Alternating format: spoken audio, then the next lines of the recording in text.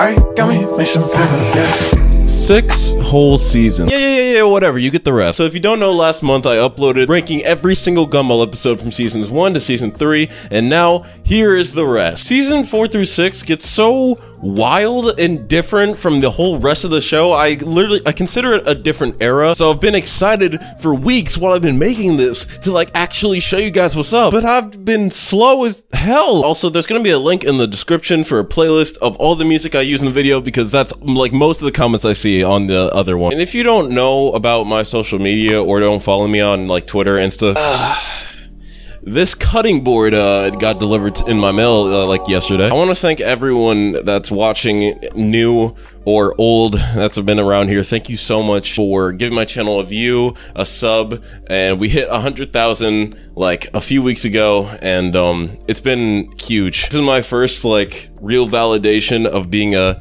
YouTuber. Guys, you know what it is. I need you to do one thing before we get deep into this video. I just need you to do one single thing. Enjoy the video. Honestly, man, that's all I hope. Thanks for 100K. Please.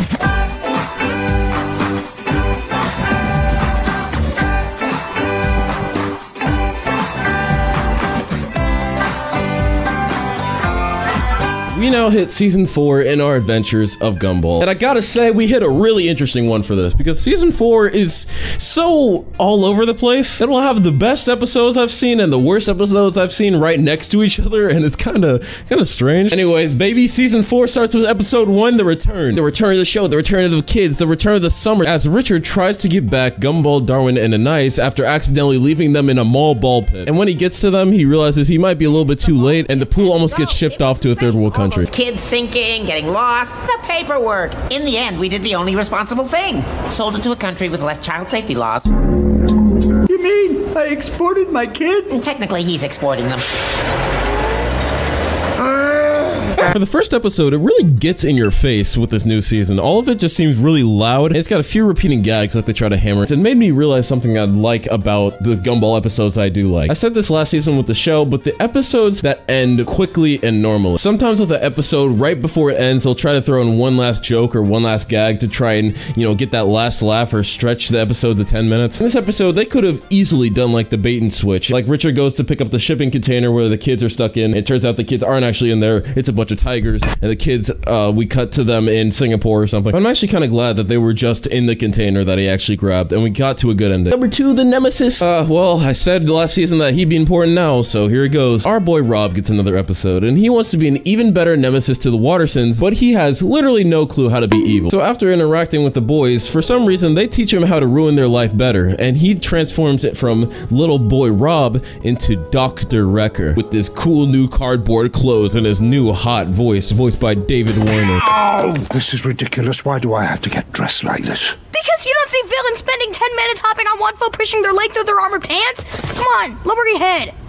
Over the course of the episode, Rob tries to destroy the town, and the boys just end up making their own villain worse and more evil by the end of it. And he's just a Chad. Even though he doesn't even destroy the town, he still gets the last laugh. I like this one because it does a good job explaining what Rob's about, and it shows him to be a pretty good villain, as he isn't fully a bad guy necessarily, but is driven to that point by sheer hatred of the main boys and being directed by the main boys to have a place in this world. So I like that they have these kind of cute interactions showing him building up to be a big villain and not just being super evil right off the bat, because he has to learn, you know, character development. Also, can we please talk about this incredibly smooth stuff that Gumball and Darwin do? Damn, how'd you do that? So I want to say rest in peace to David Warner. He passed away 2 months ago. Episode 3, The Crew. I really thought I wasn't going to like this one, but it's such a goofy storyline that's become one of my favorites of the season. Gumball and Darwin are lame. They got no drip, no cash, don't got a crew, no hoes, and they're sad about this until they see the hardest crew in Elmore pull up on their block. The senior citizens are here, and the boys are both tired of being lame and not being in any sort of gang, so they want to join in. So to be able to join the senior citizens crew, the boys have to age themselves up to blend in with their new gang. Before they can fully join the senior citizens, they have a job for them. Basically, they need to go and give Louis, an ex-member of the crew, a message after he left. Send him a message. A message? Yes, a message. Is it a message? Yes. A serious message? Yes. Can you take care of it for the crew? Sure. We'll take care of it. Wait. Right now. Oh, yeah. Well, first I just gotta watch my soaps and, write an angry letter to my congressman about, how things were better when things were worse and, Misunderstanding Marvin's message, the boys actually have to try and escape the senior citizens after sprinting away thinking that they want him to kill Louis. The reason why I said I thought I'd hate it at first is because I genuinely thought this whole episode was gonna be haha funny cause old. As the episode went on, it got more and more creative and some of the shots thrown at elders was crazy. Felt like they really tried with this one. It was great. Episode 4, The Others. Okay. The Others. So this one messed with me a little bit because I've never been more divided on an episode in my whole time of doing this video. So this is The Others. It's kind of like that other episode from season 3, The Extras, where we explore the background world of Gumball and get to know the other citizens of Elmore. When Anais tells Gumball and Darwin to open their eyes to other people and lets them know about the fact that they're not the only ones in Elmore, we meet a girl named Claire. And we get to know her entire story in this episode of the so-called world of Claire. So Claire is depressed and sad that she's moving away from Elmore and she has to say goodbye to tons of her friends and including the love of her life. But Gumball and Darwin keep on inserting themselves into her story. And today is the worst day of my life. My dad has lost his job, we've lost our house, and now we're forced to move back to Detroit. I only have one day to say goodbye to the ones I love. One last day to say goodbye to my so-called world. But luckily, 2 strangers were about to change my life forever. That's right, Gumball and Darwin. Gumball was devastatingly, inhumanly beautiful. His face was like a classic painting crafted by an old master. Who are you? I didn't realize it yet, but these 2 were the true heroes of my story. Now this is where I got divided. Okay, so this episode criticizes and pokes fun at 2 different things. Themselves and people who take things too seriously at the exact same time. Gumball has always been this colorful and funny show where the boys always overcome their odds. There's always a next time, whereas Claire's show is more realistic and she points out that that's not how the real world works. The world doesn't revolve around them and sad things happen to other people, whether the boys want to acknowledge it or not. Which is a true message, but Gumball makes a comeback with another message that I think is perfectly summed up by this clip. Huh?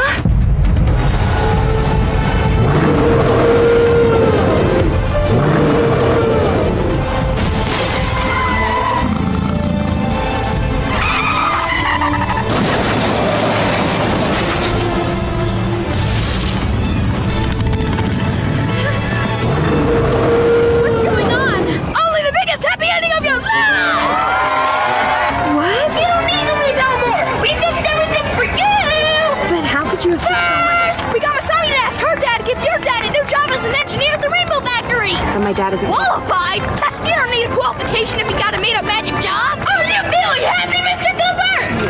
Yes? I think what he meant was, yeah! What about my... Did you just say house? Well, Mrs. Childenhot used her broomstick to fly to the end of the rainbow where she stole a pot of gold from a leprechaun, which she used to buy it back! And who can forget your old buddy Wilson? Well, when he saw a cat and a goldfish riding a T-Rex down a freeway, he realized that maybe he wasn't so strange after all. Right, Wilson? Right. And the cherry on top, Jared and Claire, you are hereby elected the prom king and queen of Elmore Junior High!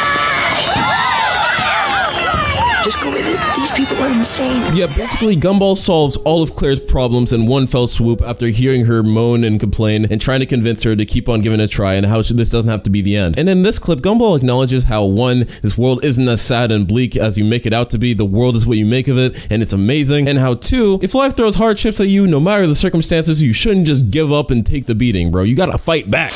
I think these are both great points to learn, though they seem to directly oppose each other. And not to mention, at the beginning, I wasn't on Gumball's side at all because the boys got so annoying at a point just inserting themselves into Claire's story. I was genuinely interested on what Claire had to say, but they kept on bumping in at the worst moments. But as it went on, I realized, wait a minute, they're trying to make a point here. Scratch all that, I'll rank the episode pretty high because it's really funny, but my biggest concern about this entire thing is, why is Banana Joe so big? Why is he as big as that? Makes no sense. Episode 5, The Signature. Richard is once again not happy that Louis wants to marry his mom and move far, far away with her. But this time, Richard has an idea. After hearing a little bit about adoption papers and how Louis follows his father's orders, he tricks Louis into signing them, which legally makes Louis his son. So yeah, now Richard is technically the dad of his stepdad, which then Richard goes on to forbid him and his mom's marriage. And then this happens like 4 more times, and there's a whole lot of confusing adoption stuff and family fighting that technically leads to the oldest relative Watterson being Frankie, and technically he's in charge of the household and the marriage and everyone. Frankie is Richard's actual dad. But once we meet Frankie, we realize that Richard's mom was right. He's a damn liar and a scammer, and he tricks the Wattersons into almost selling their house to him. This man left his whole kid and now he's trying to steal his house. Last second though, however, he realized that he couldn't do that to his own flesh and blood, so he apologizes, giving them back the house, leading to a happy ending. And I gotta say, man, there's a flashback section in here where Richard remembers back to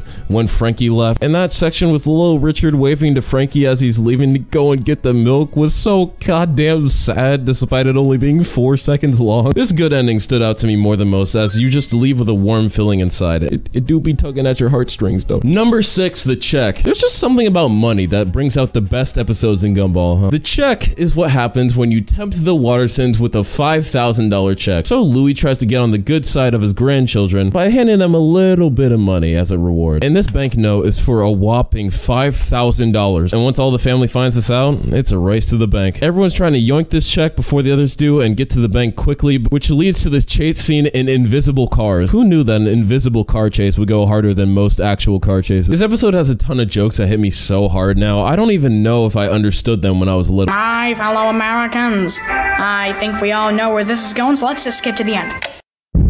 No, like the goofy style of this chase scene and the TV gag from Darwin were so funny when all the kids were daydreaming about what they do with the money. Only in the end, just to be completely scammed. I loved it. You love to see it. People being greedy over money and getting scammed for it, that's the best. Episode 7, the best. Anais has been training for days on end to finally put an end to this little pest in her life called Billy. So in the episode The Egg last season is when Anais originally met Billy. And then they thought they'd be friends, but they realized that they were too intelligent and too snooty and sarcastic for each other, so they kind of separated out a little bit. But little Billy here is kind of an incel. He will not let up on either making fun of Anais or following her wherever she goes. So the boys set out to stop Billy from bullying their little sister. Well, we actually figure out that he's doing that thing that little kids do when they have crushes on girls, and that's bullying them. Billy had a crush on Anais since the day he met her, and Anais didn't feel the same, which turned him into a sad little villain. But thanks to Miss Simeon and Gumball, and everyone now realizes how dumb this is and how you shouldn't beat yourself up just because one girl doesn't like you. Also this. You don't understand. I'm the one who's getting picked on. Then forget everything I said. Let's go! Dragon Ball is 100% canon in Gumball. It's had 2 back-to-back references now. I wonder if Gumball could beat Frieza. Can we get like a death battle on that, please? Number 8, the sale! Well, guys, I'm sorry to say it, but this is the end.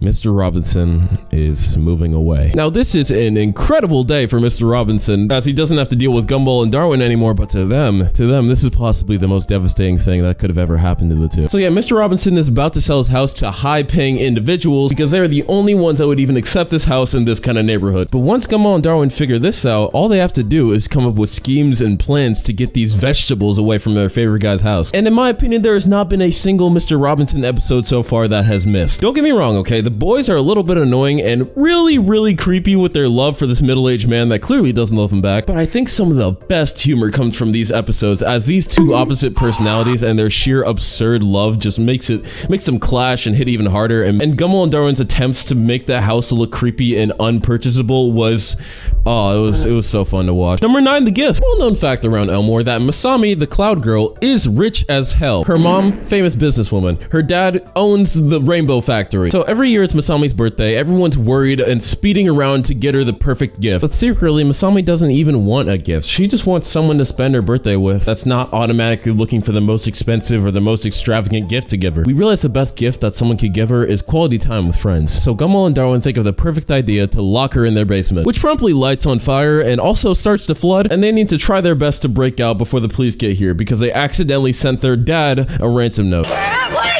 You're making it sound like we've locked you in the basement against your will! You kinda have. Your dad doesn't have to know that! And we said sorry. No, you didn't. Well, I'll say it now. Sorry! Apology not accepted. And you just said this to my dad! It looks really bad! This is the debut of Masami's dad, and I really like Masami's parents' designs. We haven't gotten to see her mom yet. That's later in the season. You will see as well why her mom will immediately catch your eye. But I've also noticed that episodes about supporting characters have gotten way better since I started in season 2, where now we know a lot more about Masami's character and personality, more than just being a rich cloud girl with a hard-on for balloons. Hey, but speaking of balloons, Alan's fourth wall break trying to tell us, the viewer, about the beauty of life while we try to drift away quickly was so good. Love is the butterflies in your stomach. Love is that rush you feel when you, that rush you feel for knowing that there is more to this. Oh, come on! I love fourth wall breaks, man. They're like my favorite types of jokes in cartoons. Chowder is still one of my favorite shows. If I ever do this type of video again, it'll definitely be about Chowder. But the video gamey style chase scene to get to the painting to get Masami, then the Mick Graves reference, I thought that was a pretty good sequence. And Masami, you know what? Cute character. Third favorite girl. I'm calling it. She on my top 5 list. Episode 10, the parking. Relatable episode alert. You know when you're parking in a crowded location and it seems like the universe is just against you, everyone's taking your spots before you. You gotta drive for hours and hours so you can spend 30 minutes in this store. But this time there is something completely wrong. The Wattersons travel throughout the whole of Elmore battling other drivers to finally find their spot to where they can go inside. They will park literally anywhere. In an alleyway, in a woman, in a movie.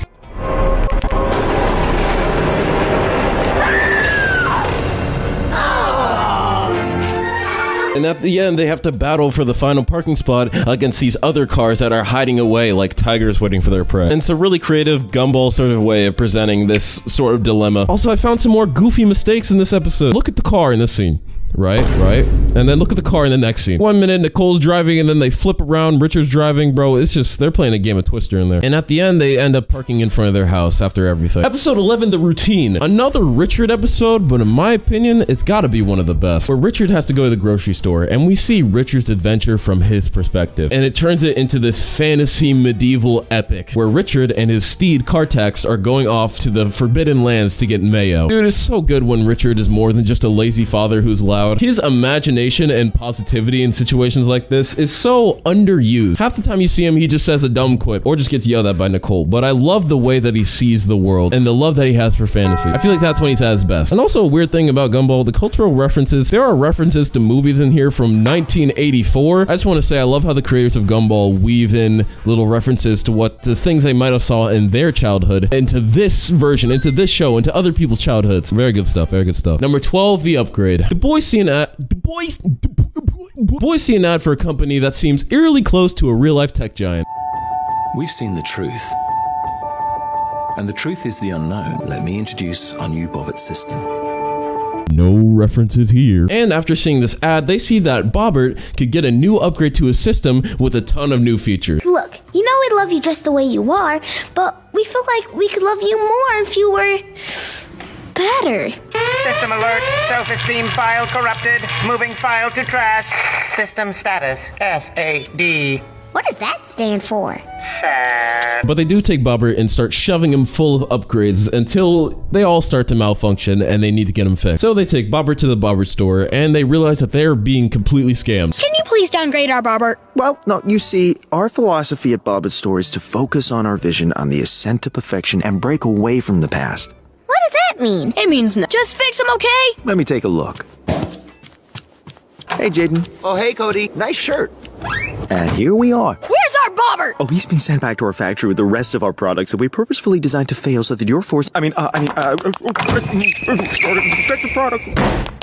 Hi, I'm Jaden. I'll be your new service specialist. But after taking Bobbert away, they give him a whole new replacement, which turns out to be a better Bobbert, but they do want their old friend back. But it's too late as he's being shipped to a whole nother country. And they have to save him by getting him out of a plane storage container. And by the time they get him and he barely comes back to life and saves Gumball, the whole message about the episode is you should be happy with yourselves and your friends and you should change for no one, blah, blah, blah, blah, blah. Nah, not for real. I do like the message. You don't always need the newest, most expensive thing to be happy. Just upgrade your tech when you feel like it and don't feel pressured. Number 13, the comic. A comic about the incredible hero Laserheart has hit Elmore. Written by the fanfiction specialist Sarah. This comic book is based around Gumball because who else would she base it on? And Gumball is so stoked about being a superhero that he wants to give up real life and level up to his superhero counterpart. 2 more feet. No, wait, back up a bit. Alright, cool. Where is the ball? I don't know. Where is the ball? 3, seriously lost it. I swear. Swear to me! I just did. I found it. Oh my gosh, I'm so sorry. But then there's a reality check, where after going around trying to be superheroes, trying to save the day and failing, Gumball, or Laserheart, gets into a real-life robbery. Give me my wallet. Sure, where is it? In your pocket. What? Laserheart, do something.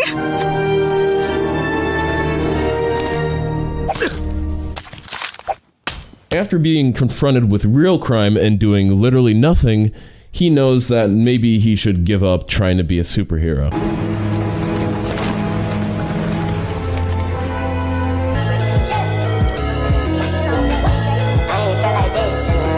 But to make them feel better, Sarah rewrites their story to make it fit with themselves now, and how instead of being superheroes, all they can do is be the best selves that they can be, and how the power of optimism takes you a long way. And man, this comic sucks. It's got that cliche with the power of friendship ending. But nah, actually, this is so well made. I love this art style, and I don't even read comics. And Sarah really came through here with the best of her character, which is her creativity and her willingness to help the boys at any moment. Cool references to multiple heroes and movies that are in this. That was alright. Number 14, the romantic. Penny, Penny, Penny, Penny. We get to see more of Penny's transformation powers in this episode as she goes from form to form to form looking for a treasure hunt that Gumball set up for her. Okay, you see how this all started is that Gumball was texting Penny, right? And when Penny was done having this text conversation, Penny only sent him one hard eyes emoji instead of the normal 3. This is bad news as Gumball sees it, so he hatches a plan to remind Penny of their love just in case she lost it.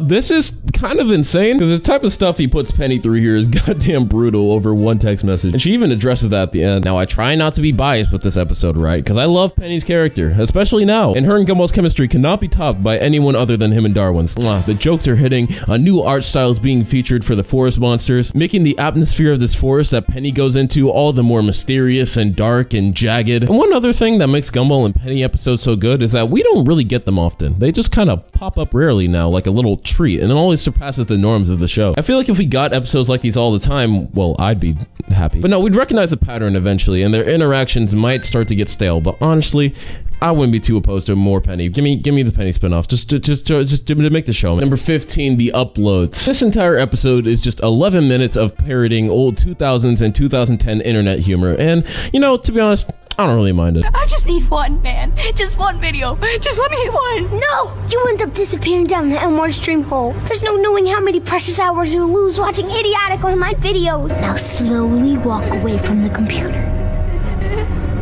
Now turn around. Nice and easy.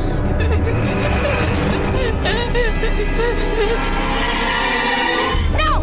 You got too much to live for. You got family, right? You got friends, yeah? You got a girlfriend, too. Then why waste your life online like this? I got too far. It's too late for me. It's too late. It is never too late to choose life. You got too much to live for. Drop the mouse.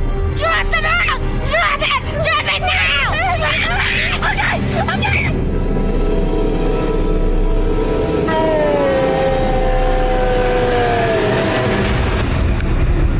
How Gumball and Darwin get sucked back after trying to leave the computer like in season 2. How this YouTube poop actually looks like a YouTube poop in internet brain rot. All that's okay. The one thing that really got me laughing here was this ad of them clicking on the guy. You can't square the circle. You can only run.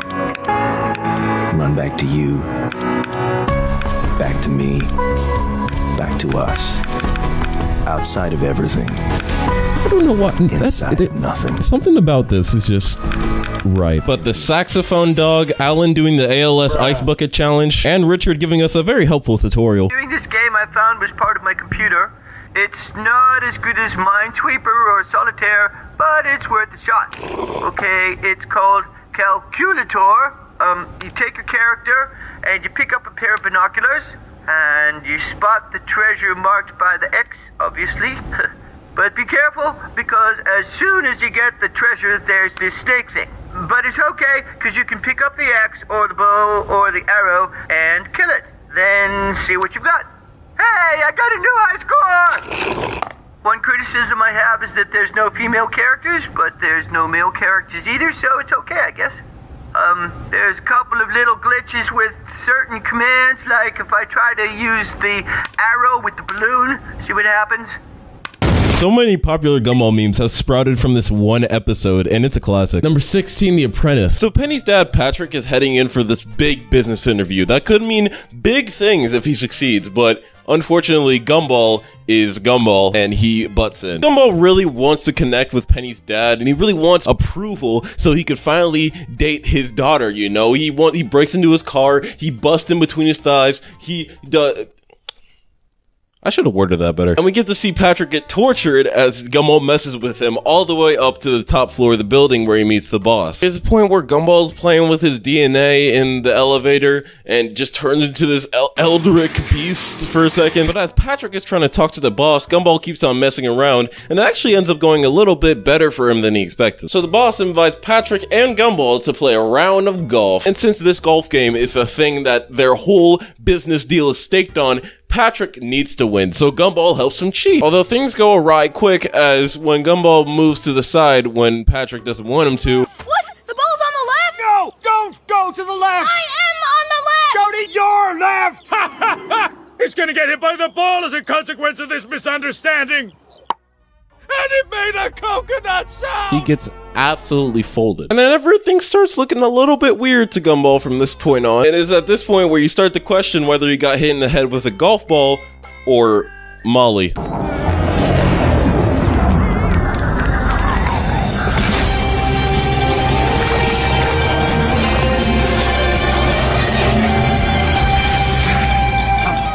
are you with me? Yes. Yes, of course. Gumball trips out hard, and it's because of this magical drugged up golf ball that he figures out that the boss was planning something evil the entire time, so he actually has to stop cheating and let the boss win the game so he could save Patrick from a bad deal. Until nope, Gumball was laid out the whole episode. It was all a hallucination. It was all a dream. Well, and Patrick actually have a really good chemistry in my opinion. I think Patrick's a really likable character. He's always been this mean dad, but he's never been outright just horrible, you know. He has his own traits that you can relate to, and we even see a moment of vulnerability from him in the beginning when he's scared to go into the interview. But bro, fuck the characters, the animation. I don't do drugs, right? I don't do drugs, but I have had my fair share of Flintstone gummies, and I can say that this looks pretty accurate to what I see. And also seeing the world crumble around Gumball and all these different bits throughout the episode, it was really good. Pretty good one, bro. Number 17, The Hug. Ladies and gentlemen, I would like to introduce you all to the most suspect moment in Gumball history.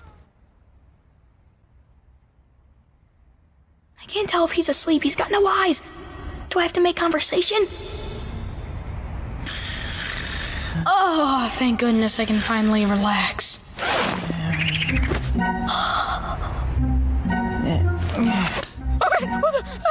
Okay. I'll just move his hand very slowly.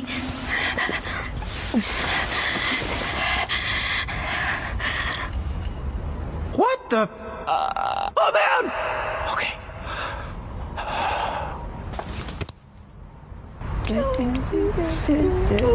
Oh, bro, I couldn't tell whether I loved or hated this one. So, Gumball gets into an awkward situation where he first meets this hot dog guy, and he gives the hot dog guy a hug in an attempt to be unpredictable, and that starts up their awkward relationship where they feel like they need to show affection to each other every single time they're in each other's sight, and it gets extremely carried away. Way too carried away. Who storyboarded this? Who did this? Who did it? They both realize they hate this and they need to get away from each other, so they have to end the friendship forcefully. Gumball is way too good at making cringe, awkward stuff. I wanted to close the tab multiple times, but I'm gonna be honest, I also wanted to laugh. This was 100% all Darwin's fault, but seeing Gumball get revenge at the end, making him go hug Darwin, I was still processing this. The Hug has adult jokes and social commentary that scores the episode pretty high because it's one of the most memorable episodes in Gumball. Number 18, The Wicked. Mrs. Margaret Robinson, the wife of Mr. Robinson, who's been seen throughout the series but never really had an episode dedicated to her. Finally, she gets that, and that is until now, where we find out that she is nothing but a pure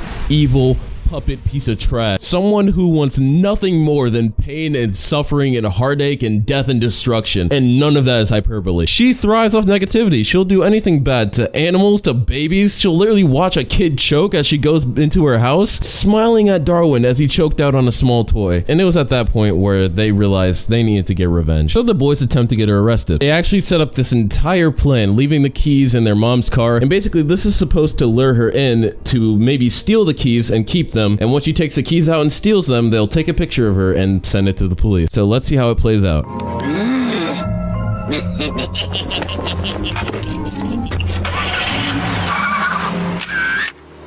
Alright, so it looks like they grossly underestimated how evil she is. Ms. Robinson out here straight bleeding on them. And even after dodging and weaving and being reported as a criminal, she escapes the police. And after all this bullshit, you'd think that she'd at least get some form of punishment.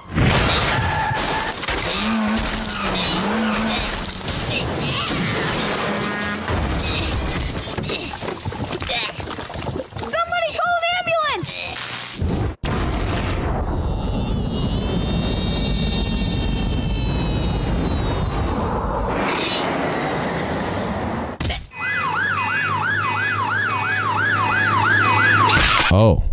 Earlier in this episode, I didn't really mention it, but there was a whole section of it, the whole first half, where Darwin refused to take any revenge on Miss Margaret. Because, you know, Darwin's just too nice and there's no one in this world that could be evil. Despite him seeing time and time again that people could definitely be evil. At the beginning, it just seemed like too much even for him. But I was very satisfied with the ending, and I'm pretty sure that's what they were going for. They had like this huge build up all to the final ending where Mrs. Robinson just gets absolutely folded, dead, done for, Dudunsky. And that's how you get an easy good score out of me. Episode 19, The Traitor. Here we see Gumball being a douche, Alan being perfect, and Gumball being a douche again. And that's every interaction they've ever had. So Gumball spends his time tidying up the house after he invites Alan to come over to his place as an apology for how mean he's been to Alan in the past. But then last second, Alan dodges his invitation and says he can't come over because his mom is going to the hospital. To where after seeing this text, he also sees on Elmore Plus that Alan is hanging out with his mom right outside of his house. And now he thinks Alan lied through his teeth, and he starts stalking Alan throughout the day and forces Darwin to come with him so he can get revenge. I wasn't really feeling this episode much on the first watch because,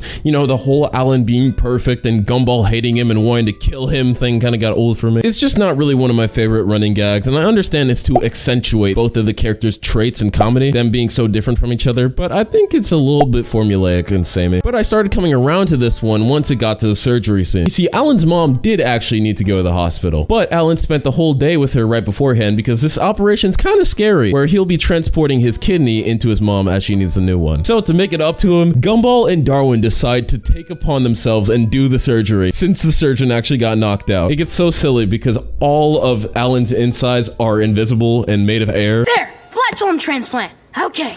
Oh, not okay. Let me look. Oh, you're right. All his organs are made of air. Just grab anything. It'll probably be the flatulum. No. It's all invisible. How are we supposed to do this operation? Ah! He's gushing air everywhere! Ah! What's going on here? I think the anesthetic's worn off. How can you tell? My insides are pouring out! What do we do? Okay, now look for his flatulum. Found it. And that ending really set this episode apart from the other Alan and Gumball episodes, and it made the episode look more original, and it made me like it more. Nice how-to basic reference though.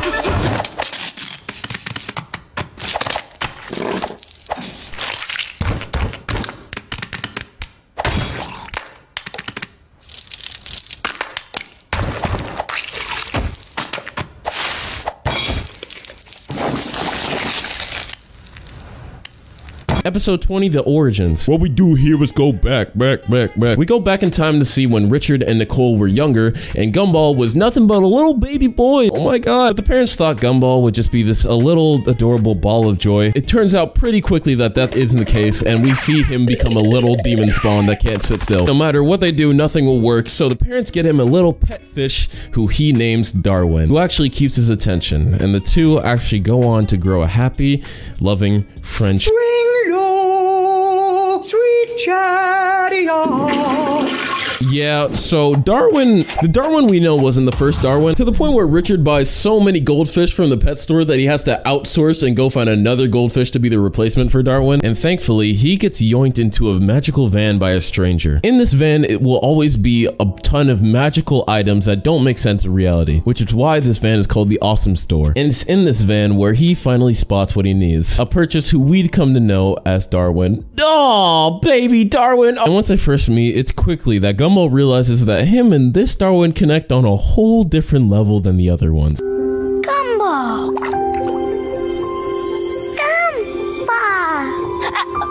Wait up.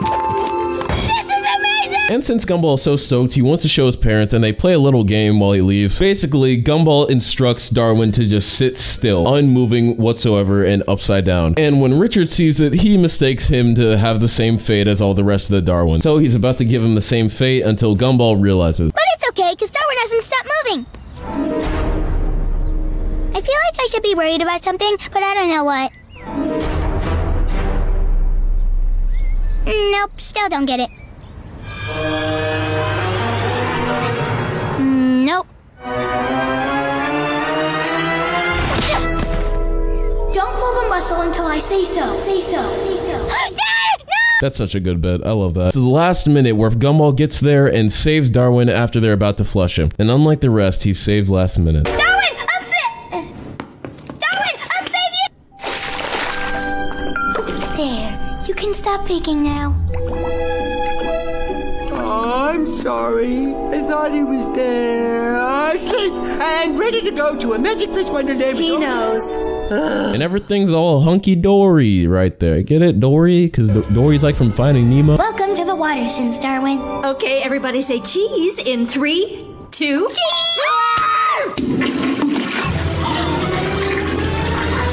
Darwin fucking dies. No, I hate to be continued. Oh man, but this was a really good episode, so I'm not really mad. We'll start seeing this more later in the series, but a ton of the Richard and Nicole episodes, especially about them being younger, get a whole lot of high praise from fans, and I can see why. They all seem to be more solid and polished and somewhat more beautiful than all the rest of the episodes in Gumball, as it really humanizes these two, defines their love, and defines how the whole Amazing World of Gumball started. But the end of the episode here does something great and builds up to the next. Episode 21, The Origins Part 2, baby. Got an all-star here. It is not until now that an episode has made me tear up, laugh, and genuinely so appreciative of the show. We pick up where Darwin gets flushed down the toilet and goes on a massive journey to reunite with Gumball. Also, we figure out that their toilets get flushed straight into the ocean, which is goddamn disgusting. And Darwin makes an attempt to make it farther than any of his fish brethren have ever made it before and traverse land by himself. And it's with the power of friendship that he can do this. He grows lungs. Now, right, this dude Darwin is dead. Like, basically dead multiple times throughout this episode, but thanks to the power of their love for each other, he gets lungs, food, legs, and I know that might sound, you know, dumb and lazy, but hey, he's a magical fish that got bought from a van. He can just do these things, okay? After seeing Darwin struggle, and he did indeed struggle, this show is actually really good at drawing pain, then only for him to get mistreated and missing his goal again and again, and then seeing him realize Gumball might have finally gave up on him.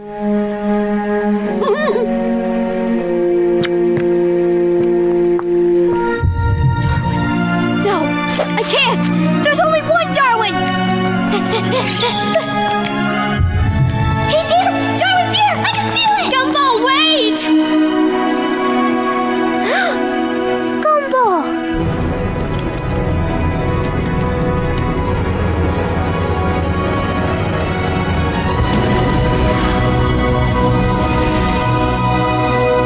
Only for them to reunite and have that happy ending. Not to mention some of the animation and jokes in this were so good. When I grow up, I want to be a lawyer like you, Father. Hello! Talking dog! And it made this anomaly of the episode where it had a perfect balance between the serious and the non-serious at the exact perfect times. One of the best of the season for sure, but unfortunately, we gotta follow one of the best with one of the worst. Why does this always happen? Episode 22, The Girlfriend. That was way more time than we needed. I need a sweetheart.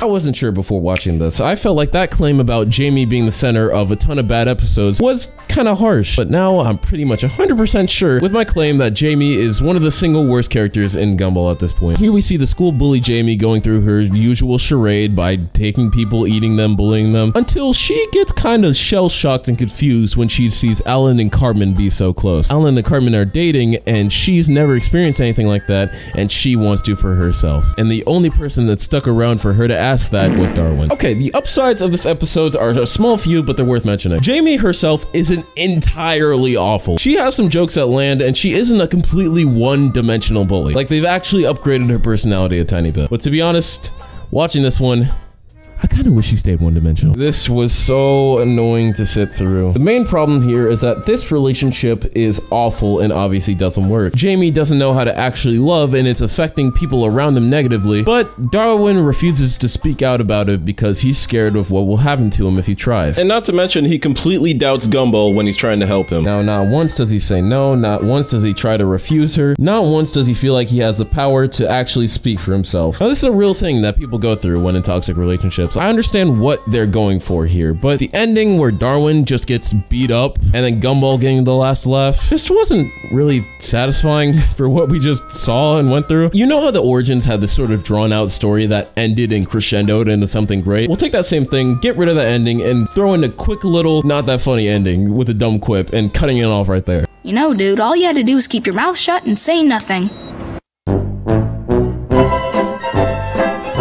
All Gumball episodes are like 12-11 minutes. This one felt like 30 just because of how drawn out it felt. Because of certain jokes like these two sitting in silence for 15 seconds.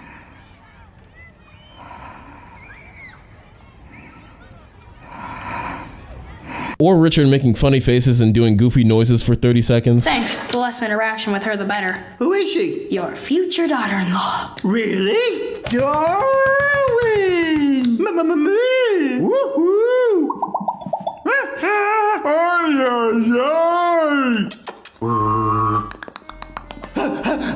But yeah, it's just annoying to watch Darwin be too afraid to speak up, end up not speaking up, and even still getting hurt even when he got help from a friend. And Gumball's message at the end was just to stay quiet and deal with it. I wouldn't be mad if I never watched this again. Episode 23, The Advice.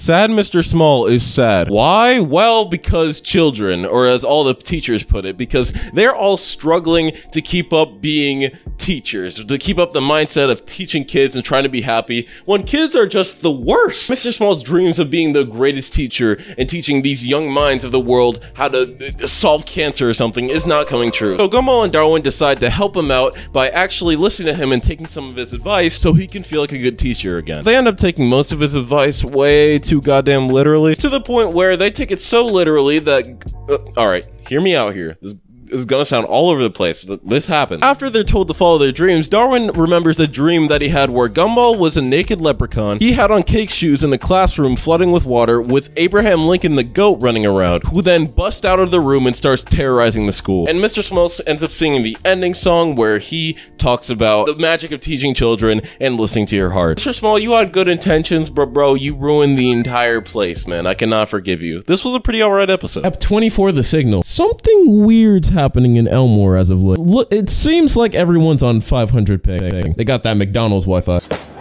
What do you think? Nah, I think it's a bit... You're right, too desperate for attention. How about this? Yeah, that one makes you look... Yeah, too Canadian. I really like this one, but do you think it makes me look like I have a fat head?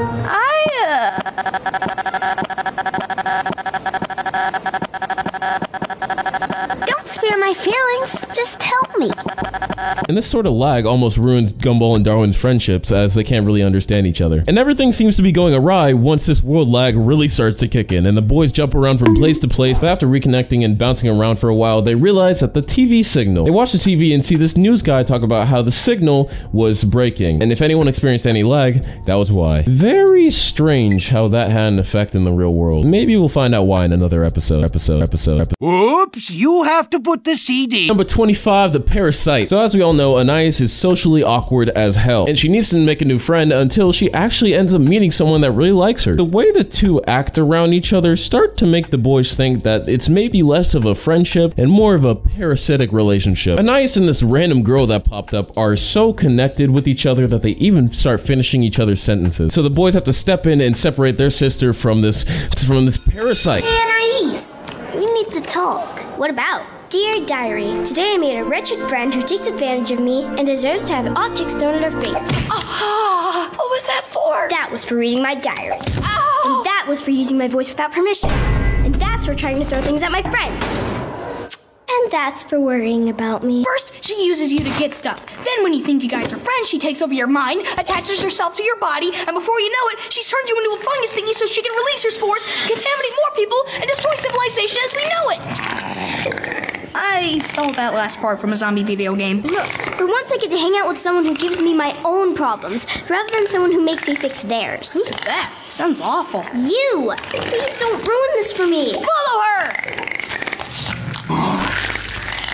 So they bring her to the school nurse, who then goes on to confirm that it's actually not the duck girl, but it's Anais, who was the actual social parasite all along. Anais is such a cute character, man. I wish she was in more episodes as of recent. Here we see a bit more of her dark side instead of her smarmy side, where we see her actually struggle with something that other people struggle with. Instead of just being incredibly smart all the time, it really grounds a character that would otherwise be like way less interesting if that's all she was, and just good at everything. Solid episode, but with a lot of really disturbing imagery for some reason. Like, what kind of Resident Evil shit is this? Number 26, the love. How do you teach an object that cannot love about love? Is a question posed to the boys when Bobbert wants to know what is love. We then get this cute song along with the compilation of different types of love in Elmore. Warning, circular reference detected. I love my boyfriend. I love my toys. I love my mother. And I love making noise.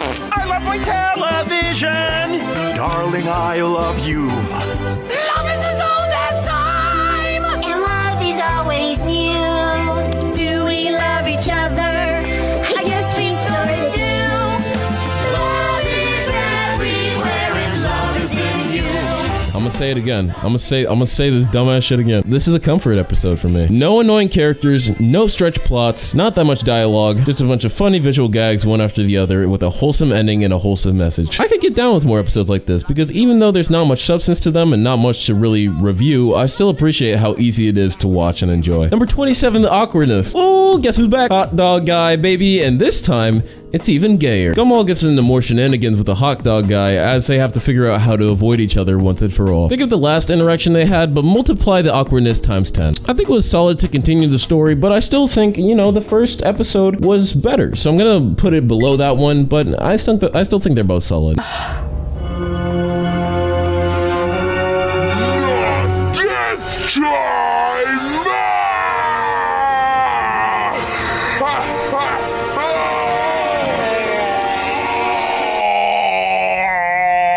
What is wrong with you, man? Nothing. Number 28, the nest. So, bro, do you remember that evil snapping turtle from season 2? So, I've been corrected.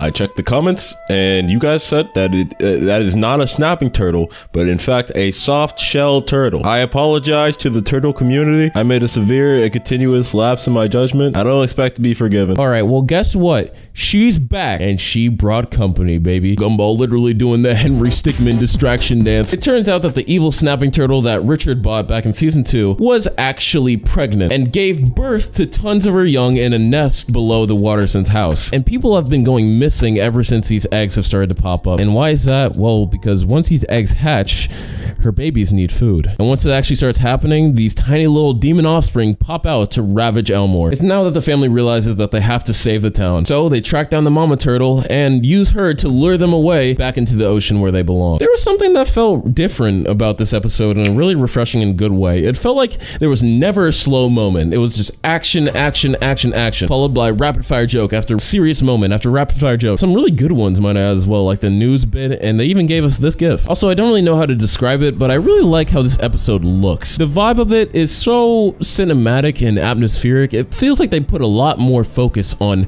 the colors and the different settings throughout this to make it more dark and misty and more epic. This is a great one. And side note, a cool thing I found, it's another animation error all by myself. Here on the couch, you can see Nicole's missing whiskers. I hope whoever forgot to draw those whiskers gets fired. Number 29, the points. Video game references, baby, let's go. Gumball and Darwin get into this new game, and so does Tobias. And Tobias, being rich, he spends a whole ton of money into this game and turns into an absolute whale. To explain, a whale is someone who spends a shit ton of money on in-game currency. And Tobias goes full-on League player. Since the game that they're all loving and playing is pay to win, the boys actually were really begging Tobias to give them some of his points so they can actually get somewhere in this game. And Tobias makes them do a bunch of chores for him in exchange for his special currency. But it's by this endpoint that the boys realize that Tobias had been scamming them the entire time because Tobias bucks aren't a thing that exists. And they threaten to tell his father about the money he's been spending. They go into this epic imaginary battle with pixel guns and pixel weapons and Halo references and all the whiz. Think you can outrun me? Well, try to outrun my portal gun.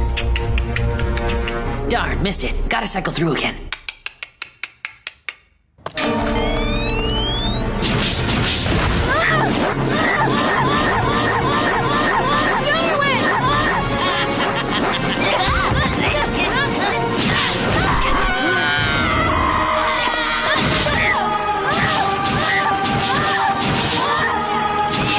Tobias has really grown as a character so much that he's not incredibly annoying every time he shows up on screen anymore. You know, now he actually has a reason to do certain things instead of just being a douche. Very tasteful with all the references. Number 30, the bus. Rocky takes the kids on a detour in the school bus, and oh no.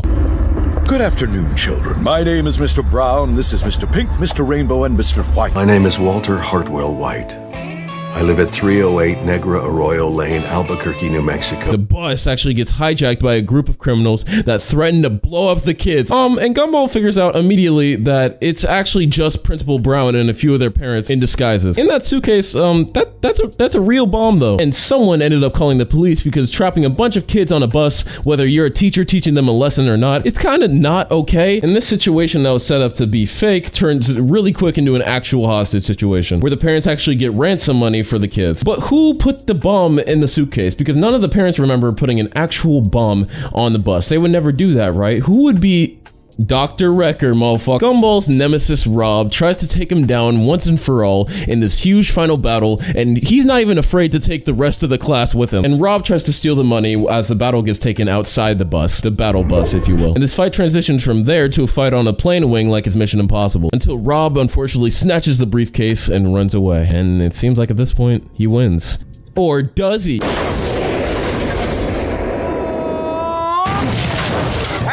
One thing left to say. You are... I know. I'm wrecked. I was gonna say you're under arrest. Come on, man. Did you really think that this one have a happy ending? Gumball just like saved the day right there. Solid fun and a little place to insert more Rob trying to be evil, which we'll definitely see more of later. Episode 31, The Night. Dreams are weird. Places of imagination where our brains express thoughts in a visual way that don't make any sense to our reality. And you know how our dreams are weird? Imagine how weird dreams will get in the world of Gumball. And that's basically the point of this episode, as we see many of our characters' dreams as we go into them while they go to sleep. While some of them are fitting.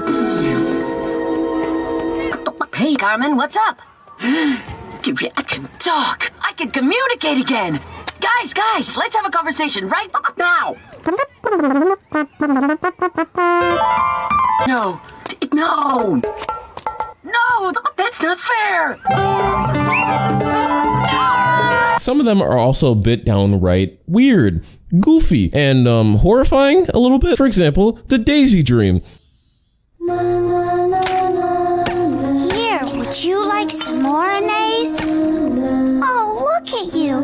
You're all dirty. It's bath time. Still dirty. You're my best friend, Nice. Do you like me too? Please, end this. Never.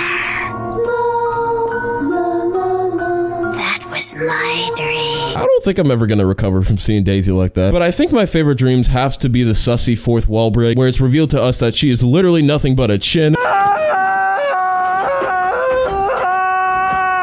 Sussy turned into a monster! And also the Richard dream, where as him and Nicole are sleeping, while Nicole's being like drowned underneath Richard's sweat, he's imagining himself as a bun.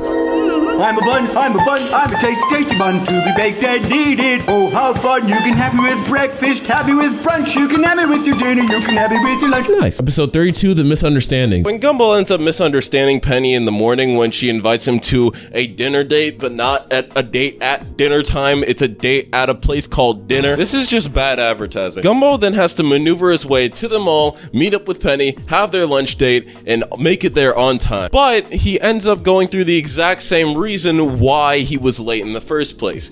Everyone is misunderstanding him. Everything he tells the people comes out rude, or he ends up inviting people where he doesn't want to invite them. It all culminates in this ending of a bunch of characters interacting with Gumball that he never wanted to in the first place, when he just wanted to go on a date. He gets their family's car crash, he insults someone's mom, he ends up going on a date with this really shady homeless dude. This episode was pretty goddamn creative in my opinion. I mean, it had Penny, so it's automatically like A tier. You need to pay and get your prize from the auction. Fine, what's the prize? A kiss. Okay, you know what? Whatever.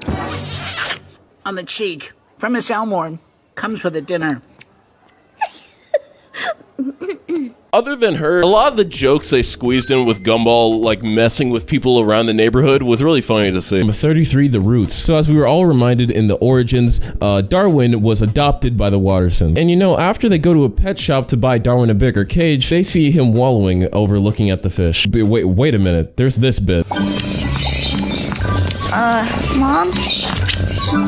I know, sweetie. Don't think about it too much. Bro, I said so they want to bring a presentation to their parents on why they should possibly get an animal, which is kind of weird since they are animals. Yo, they addressed it. That is weird as hell. Don't think about it too much. But yeah, the family sees Darwin looking longingly at these fish in this tank and think that maybe Darwin would want to experience the fish life and live out in the ocean where he'd be more free and could connect with his true people. The family gets so depressed when they think Darwin is gonna leave them. It's kind of like the Genius from season 1, but to the extreme, where they're so immersed in this illusion that Darwin isn't happy that they basically kidnap him and sacrifice him to the ocean. And Darwin basically has to come all the way back to them after they left him out by the sea. You know what I say though, crazy Wattersons are the best Wattersons. I'll keep saying that. I love when they match each other's energy, and I think this episode played off well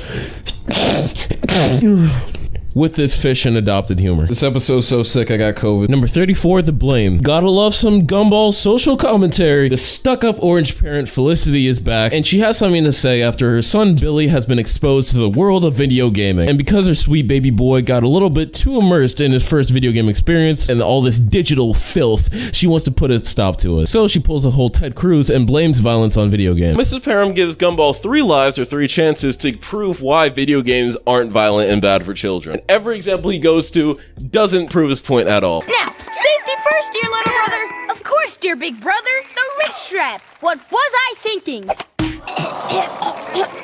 Sorry, no hand at the end of the wrist. Come on, Anise. We can't lose to these slugs. Anise, take the shot. Come on. Now, Mother, it's only a game.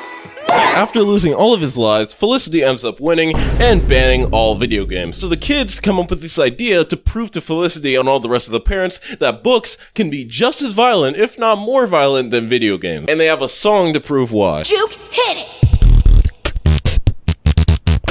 It's a words, cover to cover, bound with the spine, word to your mother, but books are the same. Every story to video games, they're just as gory. Offense and Pictures by Mark Twain. All these books are driving me insane, so who should really get the blame? Are books as bad as video games? Now this song is okay, and this whole episode premise is okay. I do like the little animation when Billy finds out what video gaming is for the first time. And the parents' reactions are goofy, but it's actually just reality, how this is some people react to video games and fiction. It's that tasteful Gumball social commentary where they hit the nail on the head, baby. Number 35, The Slap. And Darwizzle.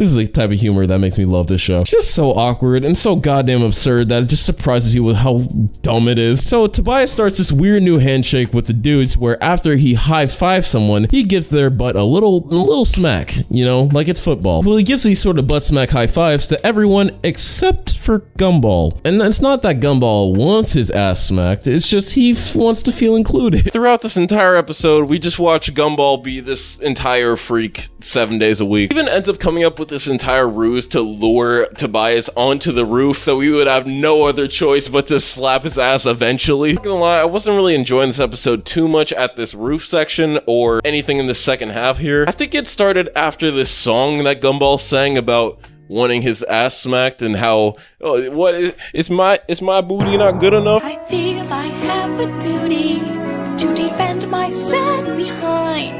It's not the finest booty, but it has feelings, so do I. I just needed someone here who would gently touch my rear. To be friendly, to be fair, to respect my dairy.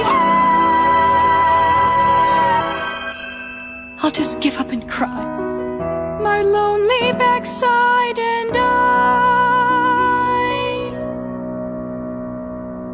I was hella uncomfortable that entire time, I'm not gonna lie. But the idea in this wacky sort of humor playing throughout the whole like first half, and the whole idea around this is so just goofy. That's the only thing I really like about it. It really made me laugh originally, but I wasn't really feeling the rest of the episode. Number 36, The Detective. Anais' Daisy plushie gets murdered in a freak accident, and she needs to use her smart detective skills to track down exactly what happened to her. After that episode the night, I would let Daisy stay dead, but you know, she doesn't know about Daisy's dreams yet. Anais goes searching around for Daisy's stuffing and figure out who did this to her. Eventually, she catches up to the boys and realizes that they destroyed Daisy on a super sugar binge. There was enough sugar in that bowl to turn their brains to jelly.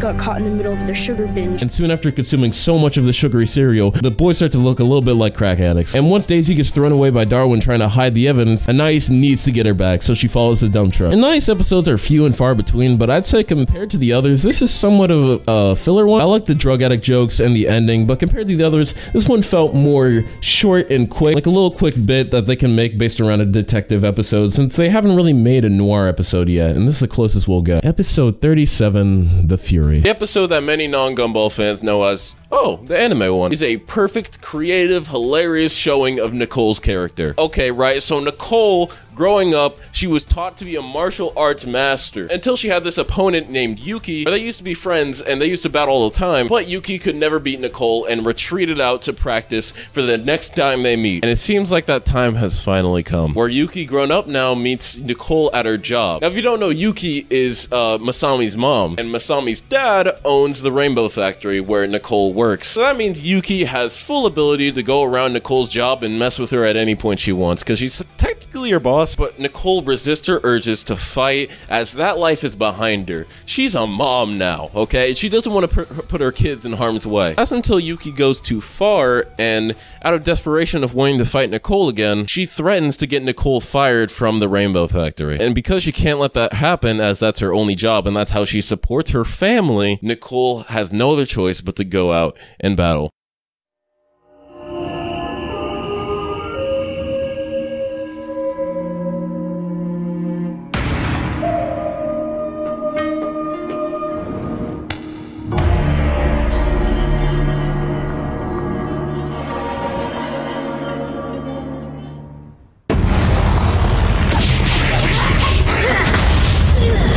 This fight scene animated by Studio 4C is one of the most memorable moments in Gumball history. It's so goofy with a ton of anime and manga references. I love how just for this like 2-3 minute bit in an episode that this section has better animation than the whole season of some other anime. Not gonna name names, but You know which one. And it highlights everything good about Nicole's character, about how she loves her family, about how violent and crazy she is sometimes, but how loving and cheerful she is. And not just her, but Richard as well, as there's one section earlier in the episode where Nicole is seriously upset about Yuki. And Richard is just cheering her and the family up, and it's so wholesome, and it shows off one really good aspect of his character. And at the end, they need to escape from the school that they destroyed after their battle. Number 38, the compilation. Closing in around the end of the season, we have a really fun episode based around a compilation that's a parody of shows like America's Funniest Home Videos, where basically here we see a bunch of unused and new jokes for using past secondary characters or based on past episodes of the show. And I really thought I wasn't gonna mess with this one because, like, you know, I thought it was gonna be like other clip show episodes that no one likes. So this one proved to be different, not only with actual funny new bits, but even a really wholesome song at the end with its lyrics that make you really realize what the show's about. You're my half-brother and my fully fledged friend. Be buddies forever from beginning to the end. Nobody's a nobody, and everybody is weird like you and me.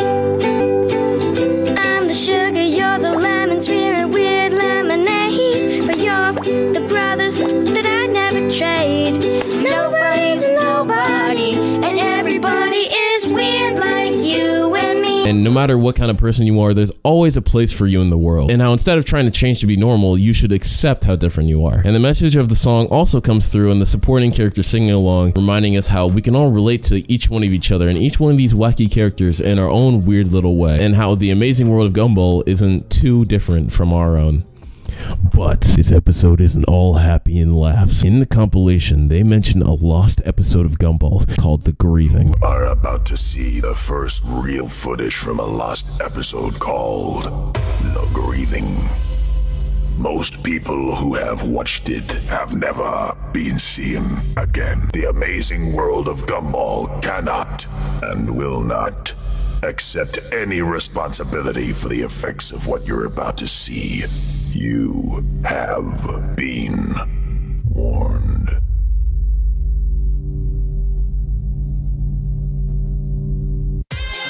It would be kind of funny if it was real though. Number 39, the stories. One day on a ride to school, the boys asked Molly to tell a story to pass the time, but it actually ends up doing the opposite because, well, Molly is boring. That's the main reason why she was cast into the rift in the Void episode, why the universe thought she was a mistake. She's way too boring, but she still tries to tell stories all the time like they're interesting. And they don't want to break her heart by telling her how god-awful she is at storytelling, so the boys stage a completely exciting, fun-filled day for her to talk about and give stories about later. This whole fake scene and fake day set up by the boys really caught me off guard with some of the most random jokes out of nowhere. Principal Maru, no podemos ocultar más nuestro secreto de la misión. Oh, nurse.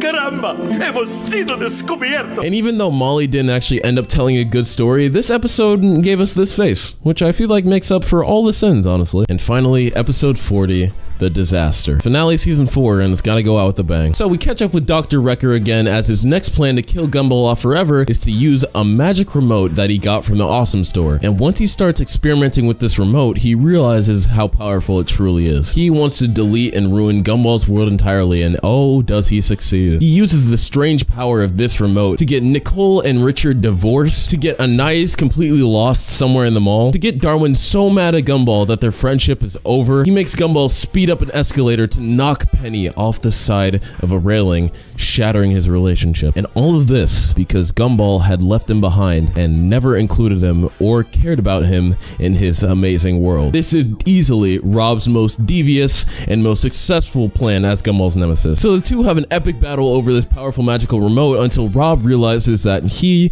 just can't win.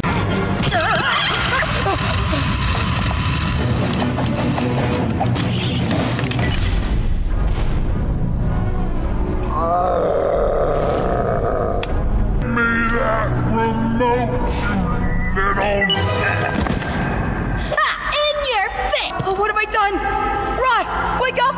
Please, Ross, are you okay? Talk to me, Raj! What have I done to you?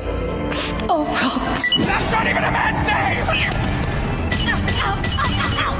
and ends up throwing the remote into the void, which Gumball goes right in after. So in this void dimension, Gumball is actually able to catch up to the remote and avoid himself getting deleted by hitting the reverse button and sending him back to the start of all of this. And afterwards, we're hit with a "to be continued" sign. No, bro, I gotta say, I got some appreciation for the fourth wall breaking animations real quick. All of this is really marvelous and cool watching it, and because of it, I can see why people were really hyped for whatever came next. However, it did confuse me a little bit why Rob threw away his magic remote in the first place. Like, don't you still need that to control everybody? You know what? No questions right now. We'll see what comes out of it next in the next season. This is my final ranking for the season, and I'll see y'all in season 5. Guys, we need to stop for a second for a brief intermission. I just need to take this break to stop booing. I just need to take this break to say that I have a Discord server.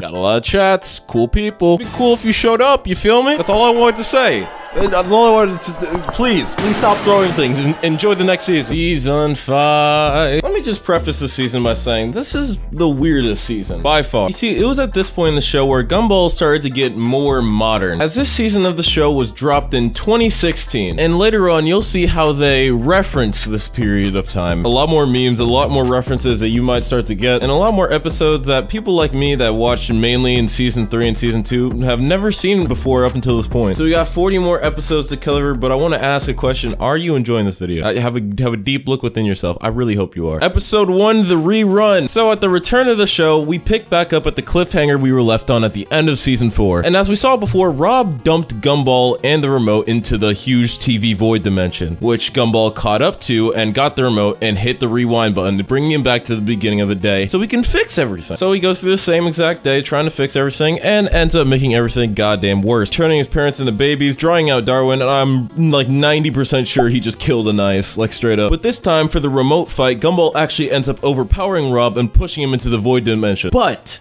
Gumball feels bad for killing someone that he treated wrong into the past, so he goes back in and he saves Rob from the void dimension, attempting to bring him back out. But you know, Rob continues to fight him even though he came all the way down to save him. Eventually, Rob does realize what Gumball's done for him, and he decides to hit rewind on all of the mess and all of the trouble he caused, so none of it ever happened. Now, originally with my review, I was being hella negative because the storyline of this one kind of confused me. Telling me Rob's entire goal in his life was to eliminate Gumball and be his rival, but the second he gets the ultimate chance, he rewinds it, and then he just has to go about his day saying they won't be rivals anymore. Like, what's his character anymore? And even though they address that later on, I feel like the beauty of this episode doesn't really come from the story, but instead from the overabundance of amazing creativity showed off. The cool things that they do with this remote once they go to this other TV dimension is so meta and awesome, like Gumball recording a rock and then pressing play on the rock in a different location. One of the most interesting fight scenes I've ever seen. It's like they looked at a TV remote and just looked at every single button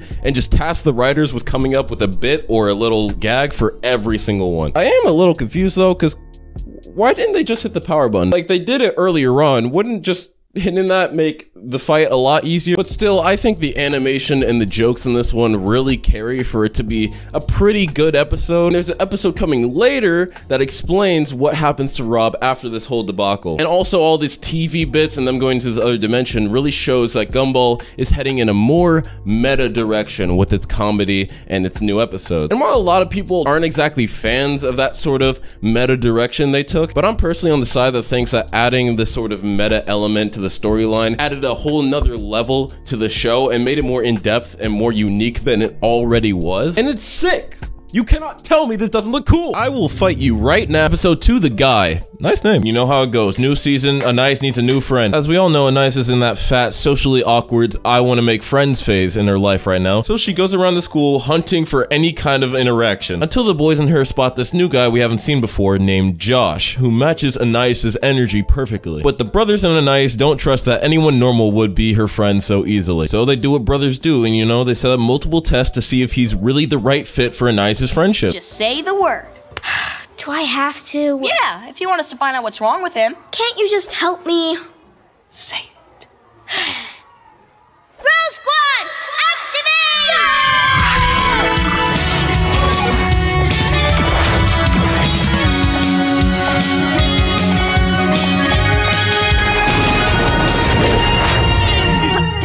This season is going to be prevalent and perfect for out-of-context clips, by the way. But after all this, Josh finds out that he was being tested by the bros, and he feels kind of hurt that Anais wouldn't trust him right off the bat, but the boys convince her to go back to him, and maybe they can connect a little bit more. But Josh does actually end up being a weirdo in the end.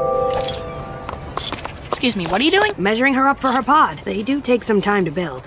Pod? Yeah, now she's my friend. She'll be cryogenically frozen with me until the year 4983, when our great and powerful leader Krotok will be finally hatched from his meat egg and rule us all. That's why we give him all our money, to help finish the construction of his graphene palace on System 26. This is Krotok.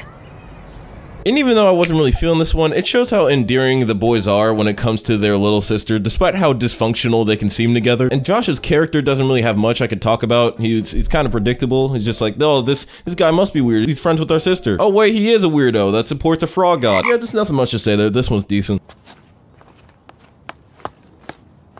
You didn't see it. Draws attention to it. Make a wallet sound.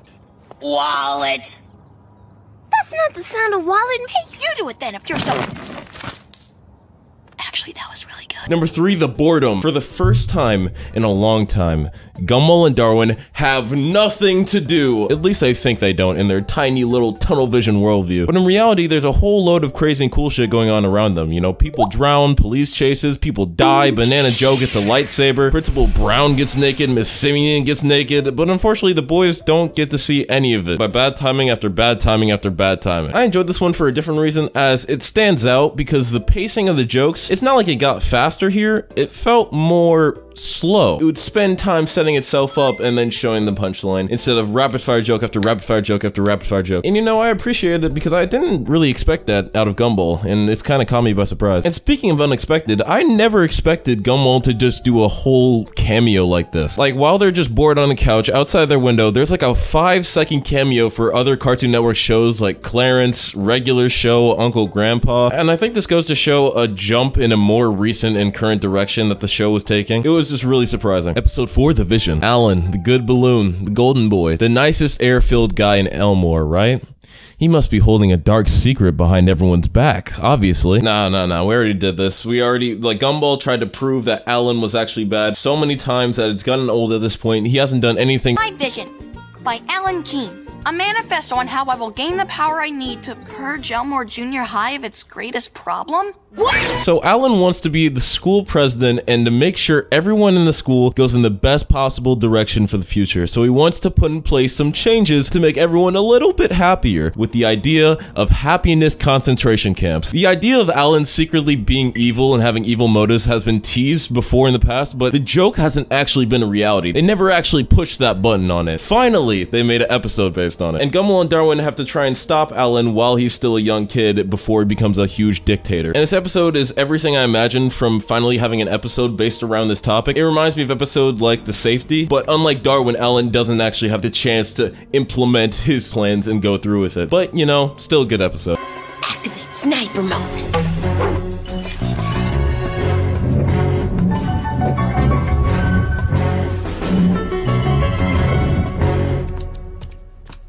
Dude, what are you doing? Episode 5, The Choices. Ladies and gentlemen, the highest rated episode of Gumball of all time on IMDb. And even though I don't fully agree that this should be the highest rated, I still think it's pretty amazing, as there's pretty much nothing wrong with this one and gets us to connect with Nicole and Richard even more as we finally see how the two met. So after a pretty serious fight in the family where we think Nicole's gonna get pushed to her ends and have another episode of The Limit, until we get a look into Nicole's mind into understanding why her life ended up like this. And she brings it all back, of course, to where she first initially met Richard. And we see exactly how that happened as we see the entire city of Elmore younger than we've ever seen them. Nicole, we need to talk about your report card. But I got straight A's. Not here. Gender.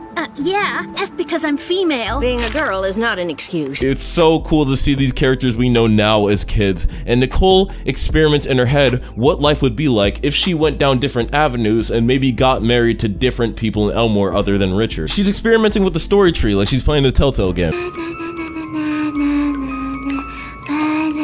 Nicole, are you okay? Banana not. Banana. Ugh, better not. And after seeing nightmarish other outcomes, my favorite was her getting with Nelson, Tobias's dad, and then turning into a plastic wife. So, how do you like the sushi? It took me hours. It's cold. Let me heat it up for you. Is that hot enough for you? Is it hot enough? Is it hot enough for you? Almost worth it. Damn, Gumball can get dark sometimes, bro. But the best part of this entire episode is the wholesome connection we see Richard and Nicole make. And it's so adorable to see them meet. This cute, chubby rabbit just stuck in his log, and then she breaks him out. And then Nicole, since Nicole was actually running away from her parents to like make it to a karate competition that they put her in, she was already really stressed out. But once she met Richard, all of her stresses and worries started to fade away. And that's when she realized that there's more to life than just doing what your parents want you to do. And we see their life branch off into eventually dating each other, living together, wanting to start a family, until a magical moment happens when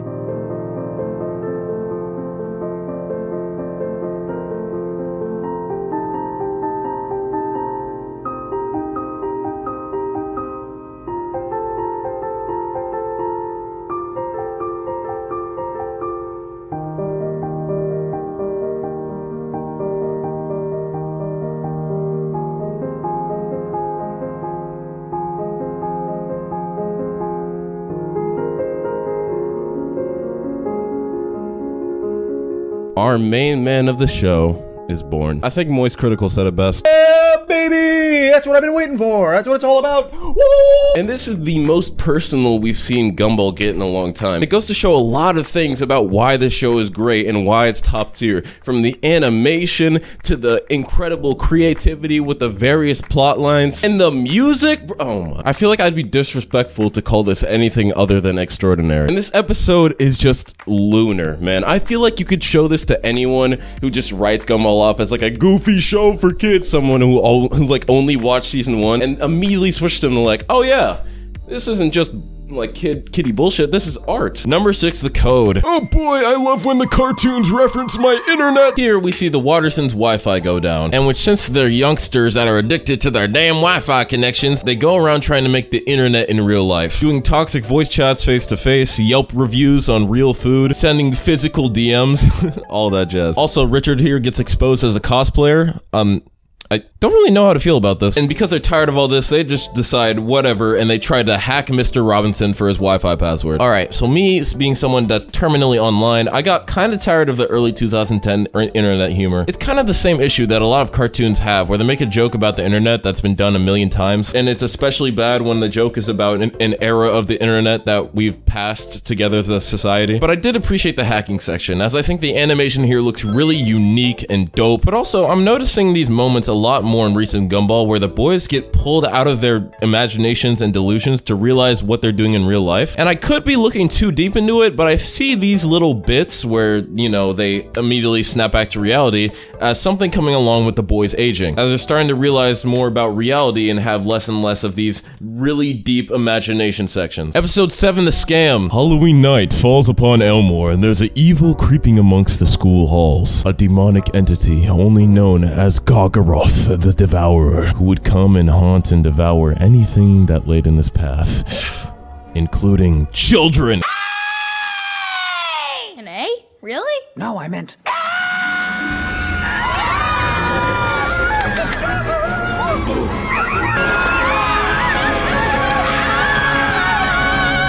Until nah, it's just carrying Gumball, pranking everybody, and scamming them out of their Halloween candy. I love the idea of an episode based around scamming kids out of their Halloween candy, bro. It's such a simple, like, 90s movie premise. It can go so many directions. And also, we got a new ship, boys. What is wrong with you?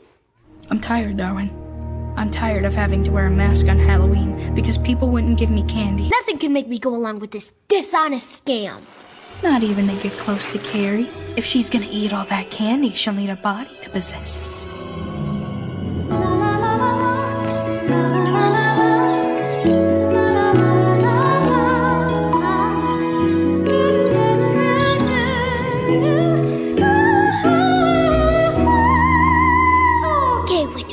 Yo, that kiss in season 2 wasn't for nothing after all. We're introduced for the first time to Darwin and Carrie's crushes, which I find cute as hell. And I find that the two main characters dating the two best written girls in the show is a W decision from the writers. But it turns out that Gumball and Darwin can't fake being ghost hunters forever. As they did end up being right about getting candy, they were also right about Gargaroth. See, the story of Gargaroth was one that Gumball thought Carrie made up, but apparently it's actually real and not really fiction. So now everyone in town believes them to be real ghost hunters, and they need to go in and destroy this literal actual demon. And they figured the best way to defeat him is to implode him with candy. As I already said, I love Carrie and Darwin being in a relationship now. That'll soon develop in other episodes, along with how gross looking they made Gargaroth. This is up there for one of the better Halloween episodes. Number 8, The Test. Do you guys remember BuzzFeed quizzes? Weren't they so wacky and zany? Those quizzes where you answer 4 random things and they give you a random answer and you just kind of have to go with it. You do it with your friends sometimes. Well, some internet BuzzFeed type quiz turns off the whole dynamic of the show. This man Gumball twerked on the keyboard and it called him a loser. What this random internet test points out to Gumball after doing it over and over again is that he really is a loser. That's his character type. His whole character premise is that he's a jerk who we all love to laugh at when we see him fail. And Gumball hates this, so he tries to improve and change himself to be nicer and more popular. This sounds alright. However, for the entire show of Gumball to go on, they need a loser dynamic to be the main character. So we have someone else take the mantle. Hey dudes!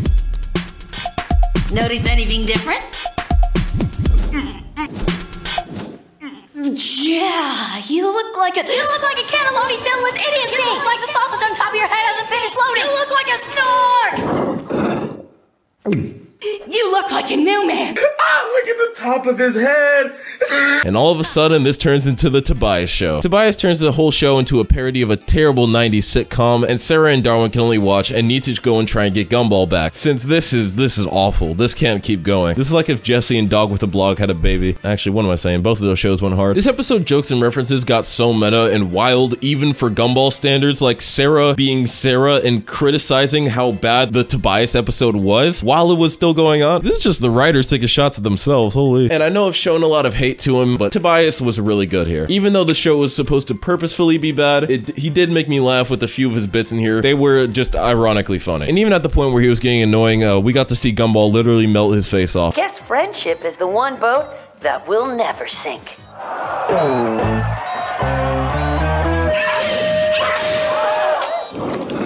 Do it.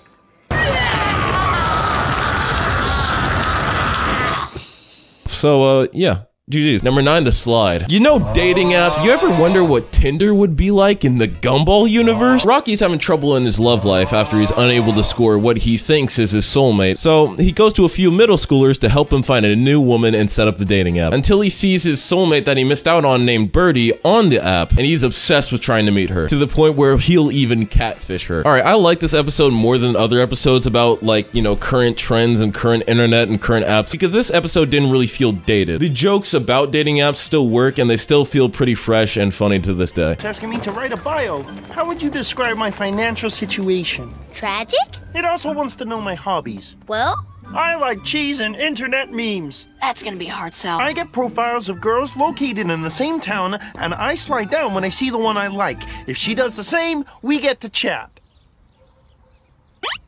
She looks like a puppet made out of meat! Her hair looks like it's made out of lots of little hairs! And what's wrong with her hands? Oh, dude, she's got 5 fingers! Slide up, slide up! Now we're talking! While episodes like The Code feel old school, this still feels like it could be made today and makes sense. And they put their own Gumball spin on this already funny topic, just making it as absurd as possible. Like how swiping up on someone in the app literally swipes them into the heavens. Poor Rocky, man. He was great in this episode, but he's too down bad. This man was ready to date a rock. Episode 10, The Loophole. Bobber is a robot, so any command given to him, he will take it as literally as possible, to the point where it's pretty dangerous to even tell him to do anything, as he might just turn into a killing machine. So the boys put in place some rules for Bobber to be more safe, but he ends up getting around them, and for every rule they give him, he finds a loophole. In what manner would you like Darwin to be saved? It doesn't matter, just pick one! Why on earth would you choose such an undignified method? he has the super scary AI moment where he realizes that the only true killing machines and the worst thing that happened to Earth is mankind, so he wants to exterminate everything on the planet. It's that classic AI takes over the world story that's getting disturbingly more and more realistic, but it ends with Gumball and Darwin finding a loophole around Bobbert's rules to make him stop. And I thought this episode was pretty cool. It was like a mini, like, disaster movie. Bobbert literally turns into HAL 9000, a super intelligent AI from the movie A 3001 Space Odyssey. Not a single kid who watched this knows what they're referencing. I still love that Gumball will just do stuff like this, just because. Episode 11, The Copycats. We got a classic on our hands, boys, where the Wattersons meet their doppelgangers. Ugh, look at this one, Darwin. Minced fat and connective tissue in a cellulose casing, sprayed with liquid flavoring and salt water. It's not as weird as powdered goat milk. Who needs that? A lactose intolerant astronaut. Chi-Chi, look, there's a new exotic food section. Ew, look at this one, Ribbit. Minced fat and connective tissue in a cellulose casing? Alright, so this episode comes with a real life story. So let me explain. Back in 2014, there was a show that was released in China called Miracle Star. A show so good, it only made it to 12 episodes. This children's animated series was a story about a goat named Chi-Chi and a frog named Ribbit, and their misadventures in their magical world. And it wasn't long before the internet noticed a few similarities between Miracle Star and a certain British show. I can't quite put my finger on the name. Miracle Star was literally a direct ripoff of Gumball, down to a few of the scenes being like frame for frame the exact same show. And this show is actually getting some money and a little bit of traction in China, but I don't think anyone expected them to respond like this. In this episode of Gumball, the Watterson family meets their Chinese copycats, literally beats their ass, then sings to them an entire song on how they should be themselves and stop copying their life, and then literally kills them off in a giant explosion.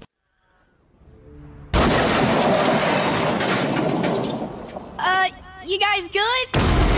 I don't have to say anything else. This episode's S tier. But not to mention, every bit in this episode is also hilarious. I loved every second of watching these guys get destroyed. The main bit here where the Wattersons would do something and then it would immediately be copied by these people. And then Anais being the reason why the Wattersons survived in the end, but the copycat family doesn't have Anais because of China's laws against daughters. And instead of outright suing them, Gumball saw this as content and they made jokes about the weird translations and weird laws coming from China. What you are doing is straight up criminal.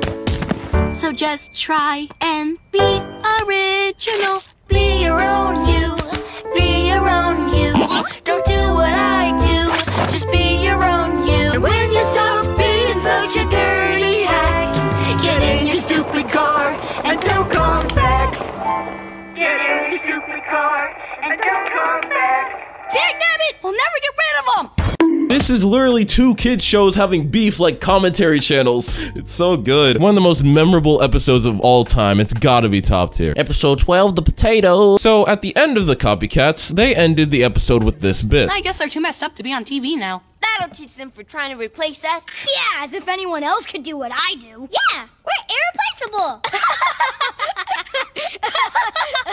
Which was the Gumball way of transitioning in voice actors like they did in The Kids. When in that episode, they switched from Logan Grove and Kwesi Bokie to Jacob Hopkins and Terrell Ransom Jr. And now they slotted in for the latest Danielle T. Hensley Jr. and Nicholas Cantu. Or as many people know Nicholas Cantu, Junkie Jenker on YouTube. That has nothing to do with this episode. But anyway, in The Potato, Darwin realizes something that we can all relate to, and that's his love of consuming literally anything potato related. Like he dines on any potato dish every day and night, right in front of his living potato friend Idaho. And Gumball kind of helps him realize this cruelty and tries to help him put an end to it until it gets to the point where Darwin goes insane without potatoes and needs to separate himself from the world and get away from Idaho altogether. That is until Idaho starts heading over to Darwin to spend some quality time with him, and Gumball and Sarah need to save him. Until it turns out the twist being is that Idaho doesn't really care what Darwin eats. It's just some random potatoes. Not like all potatoes know each other. He can eat whatever he wants. I like how Idaho's just so chill with watching his brothers get consumed here. I don't know. There's not really much to talk about here. I thought that was funny. Some of the bits in this episode did feel sort of awkward. I'm proud of you, buddy.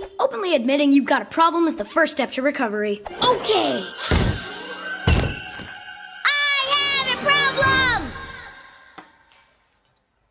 Great, all better. Dude, that's not the only step to recovery. I might be saying that just because this is the first time that I heard the new voices in Gumball, but something about a lot of the jokes here didn't really feel timed correctly. And I mean, this episode's pretty okay. You know, nothing crazy really happens. Well, besides this. Huh. Do I look okay? Potato. Potato? Potato, potato. Potato, potato. Hello, Darwin, nice to see you. Glad to have you back with us. Potato, potato, potato, potato, potato, potato, potato, potato. Number 13, the fuss. Sad Nicole is sad today because no one in the family remembered that today is a special day. Dirty socks and filthy clothes, when all I wanted was a sweet red rose. He made me laugh with things he said, but now he can't remember the day we...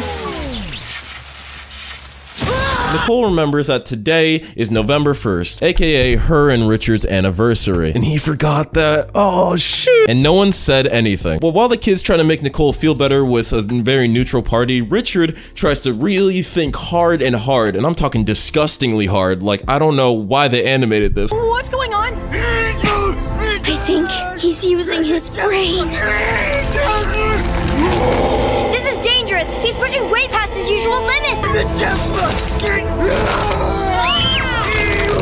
Until he finally realizes that he's not going to be able to remember this date, and he just decides to go and get it tatted on him so he'll never forget it again. Unfortunately though, Richard actually wasn't the one in the wrong. It was for once Nicole, as she ended up reading the date wrong. And the date wasn't actually their anniversary, but instead the calendar was upside down. And when Nicole goes to apologize, it turns out Richard already left to go and get the tattoo. So the family's got to try to stop him before he does. And during this running scene, there's a split screen where they do a meta joke where they can't see in front of them, and oh my god, Anai, is she okay, bro? They've gotten so good at drawing painful faces. I can feel that. But it does turn out that even though she was wrong, the ending ends up being pretty wholesome with Richard getting his tattoo fixed to say love. She messed up with the date, and she was wrong.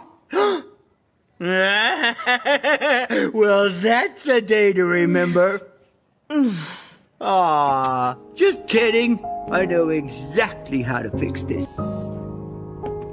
Now I'll never forget to think about you every day. What do you think? I love it. And I love when the story can balance both wholesome Wattersons and dysfunctional crazy Wattersons. It's all in the subtext, like when someone says, I'm only 2 minutes away. We should stay in touch. Or, it's fine, honey. Okay. So are you gonna tell us what we should be celebrating? Don't worry about it, sweetheart.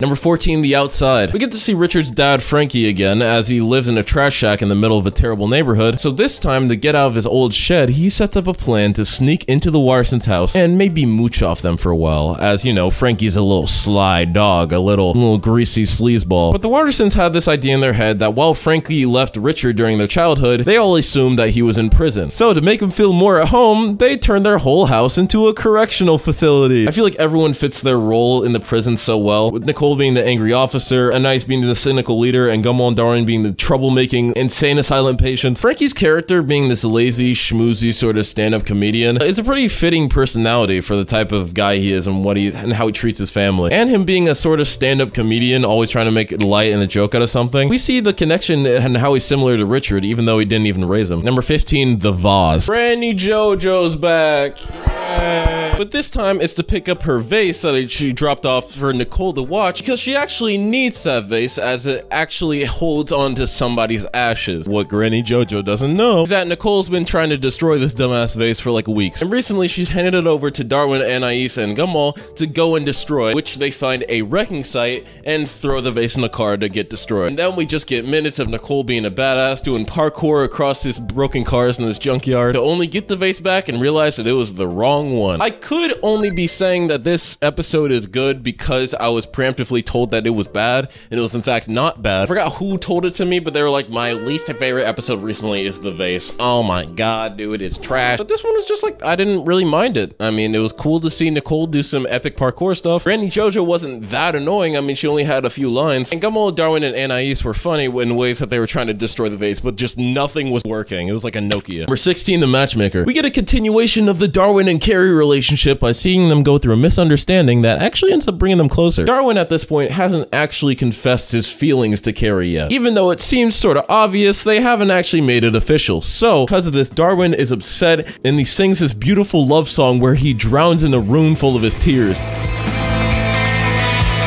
Your smile answers my silent scream.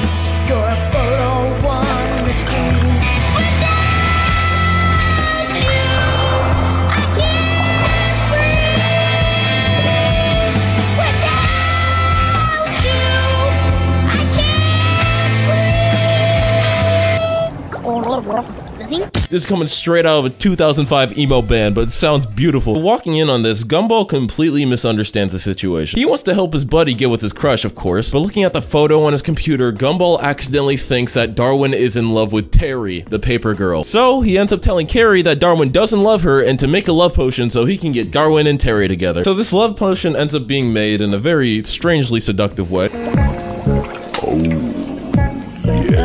Where's that music coming from? It's just what happens when you stir a love potion. And then Gumball plays Cupid and uses the potion on both of them to where...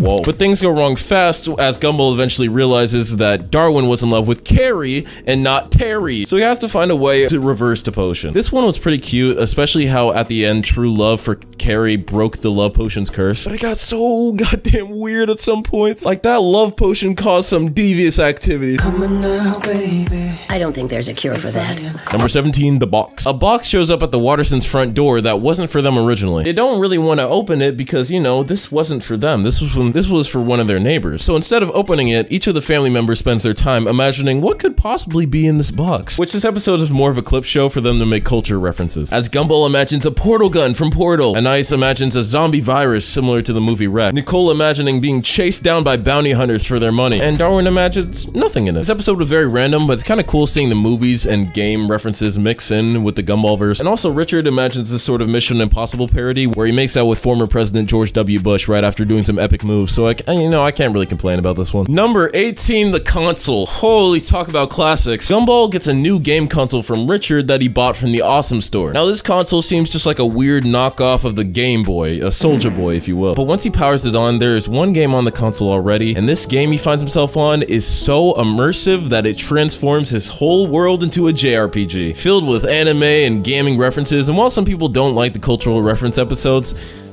I'll admit, I'm a little biased. The sheer amount of good references and incredible pixel animation, I would not be mad if they had these pixel graphics for the rest of the show. Just every meta bit of this actually looking like an RPG game is so good, and it really opened my eyes to how truly no other show does it like Gumball.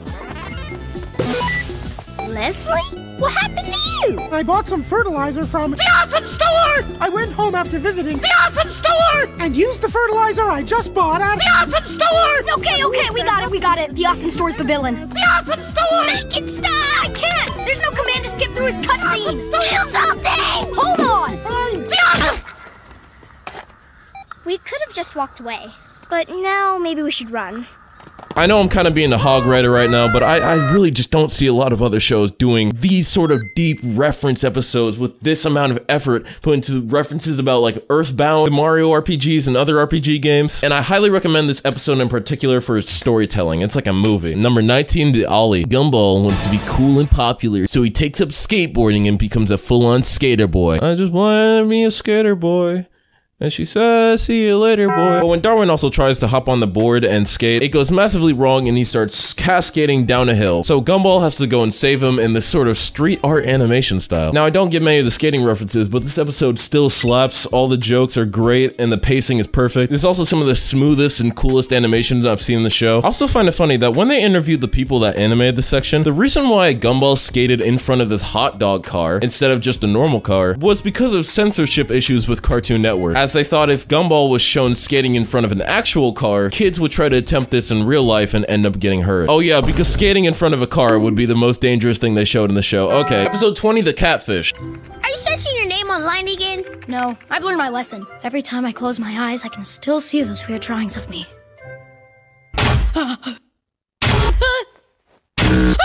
Who draws that stuff? So you know how Louie is legally the grandparents of Gumball and Darwin now? Well, Louie actually ends up getting catfished by Gumball and Darwin as he's trying to make a friend on an online site. Although the way he's texting could suggest that he's not just trying to make friends. JoJo, she opened my eyes to something greater.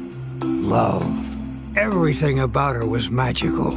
Her luscious lips, her flowing hair, her cutie patootie. I'm sorry, but I refuse to picture that last image. Goodbye, cruel world! Until Granny JoJo finds out that Louie's trying to meet a woman in real life and assumes he's trying to cheat on her. Poor Louie, man. All he wanted was some friends, and all he got was beat up by his wife and depression. And Granny JoJo going after the lady that was in the profile picture that Gumball and Darwin didn't realize was a real person. This was like one of the first times I ever found Granny JoJo pretty funny. Just the slapstick she does and the amount of jealous that she gets over literally anything that interacts with her man. Episode 21, The Cycle. So Tobias's family. We've had an episode on Tobias, his mom, but there's one more member that we haven't really focused on. Where now we see that the dad, Harold, over and over since high school has been making fun and picking on Richard. And now since they live in the same neighborhood, Richard's been getting bullied even harder and harder. And the kids realize that their dad has no goddamn backbone whatsoever, so they have to stand up for him and help him overcome Harold. But the kids help Richard realize Harold's true weakness, that being money. And when they bait him with a fake $1 billion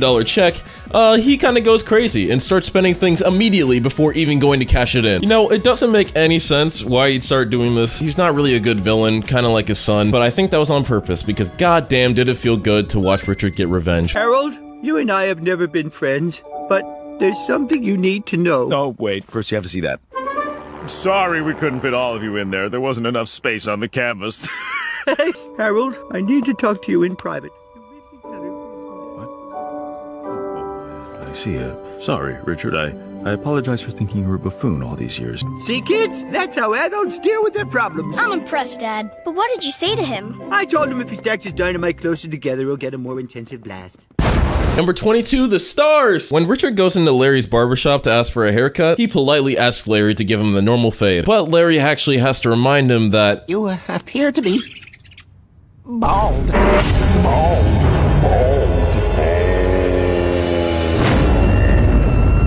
I've never seen someone more devastated to find out they're bald. Bro is actually flabbergasted. Richard, having his pride destroyed and feeling humiliated, goes back home upset. But his brain cannot accept that at all, and instead of acknowledging his problems, the kids influence him to go and blame Larry and give him a bad review on his service, giving his barbershop a 1-star review, which afterwards Larry convinces Richard to take down the 1-star review in exchange of free service. It's Larry! It's Larry! It's Larry!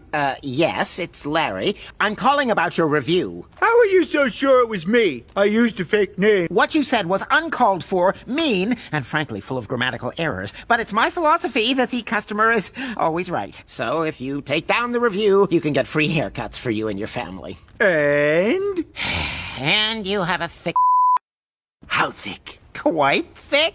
I'll take it! After this, the boys realize that they have the power to abuse not only Larry, but anybody with a 1-star review for free stuff, since people care way too much about their presence online or whatever. After doing this to a couple restaurants, the boys then make Larry create a website where you can rate people based on stars. And you can rate people based on anything, based on how good they are, looks, intelligence, actions. God, this would be terrible if it existed in real life. Actually, it kind of does already exist in real life. It's called Twitter. And this ends up going terribly, since nobody wants to do anything that will give them a lower score, leading everyone to just be frozen in place. This theme for an episode is very Black Mirror-esque, and I thought it was really funny how it eventually led to the whole world stopping because they're scared of seeing their score get worse. And at the end, the boys had to go to Larry to get them to end this app so people can get to moving again and the world can go back to normal. But to do that, Richard needs to accept his bald-ass head. I did like this part a lot because Larry actually had some backbone and was a good character. You know, he started off as a complete pushover, but eventually gained some power and used it against the boys. Even though he almost made the issue worse, Richard being annoying and non-accepting of his baldness is what saved the day at the end, which is why it was all the more satisfying to see them all get hit.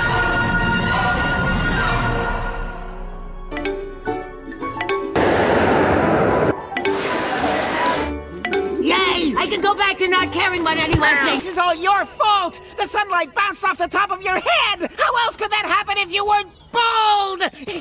All right, I'll admit it. I'm bald. Also, question, how the hell is Tobias's dad frozen in the mall and on a bike next to the characters at the same time? Man, what? That don't make no sense. Number 23, the grades.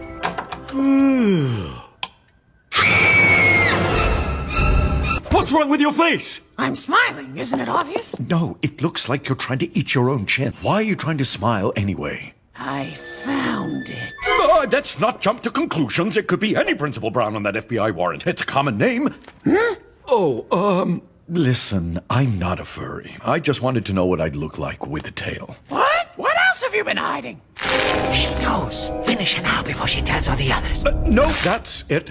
So what is it that you found? Miss Simeon goes through Gumball's school files and figures out that back in kindergarten, he failed a quote-unquote test by answering one question wrong, making his GPA 1.2 low to attend the Elmore Junior High. So he gets sent all the way back to kindergarten to redo it, I guess.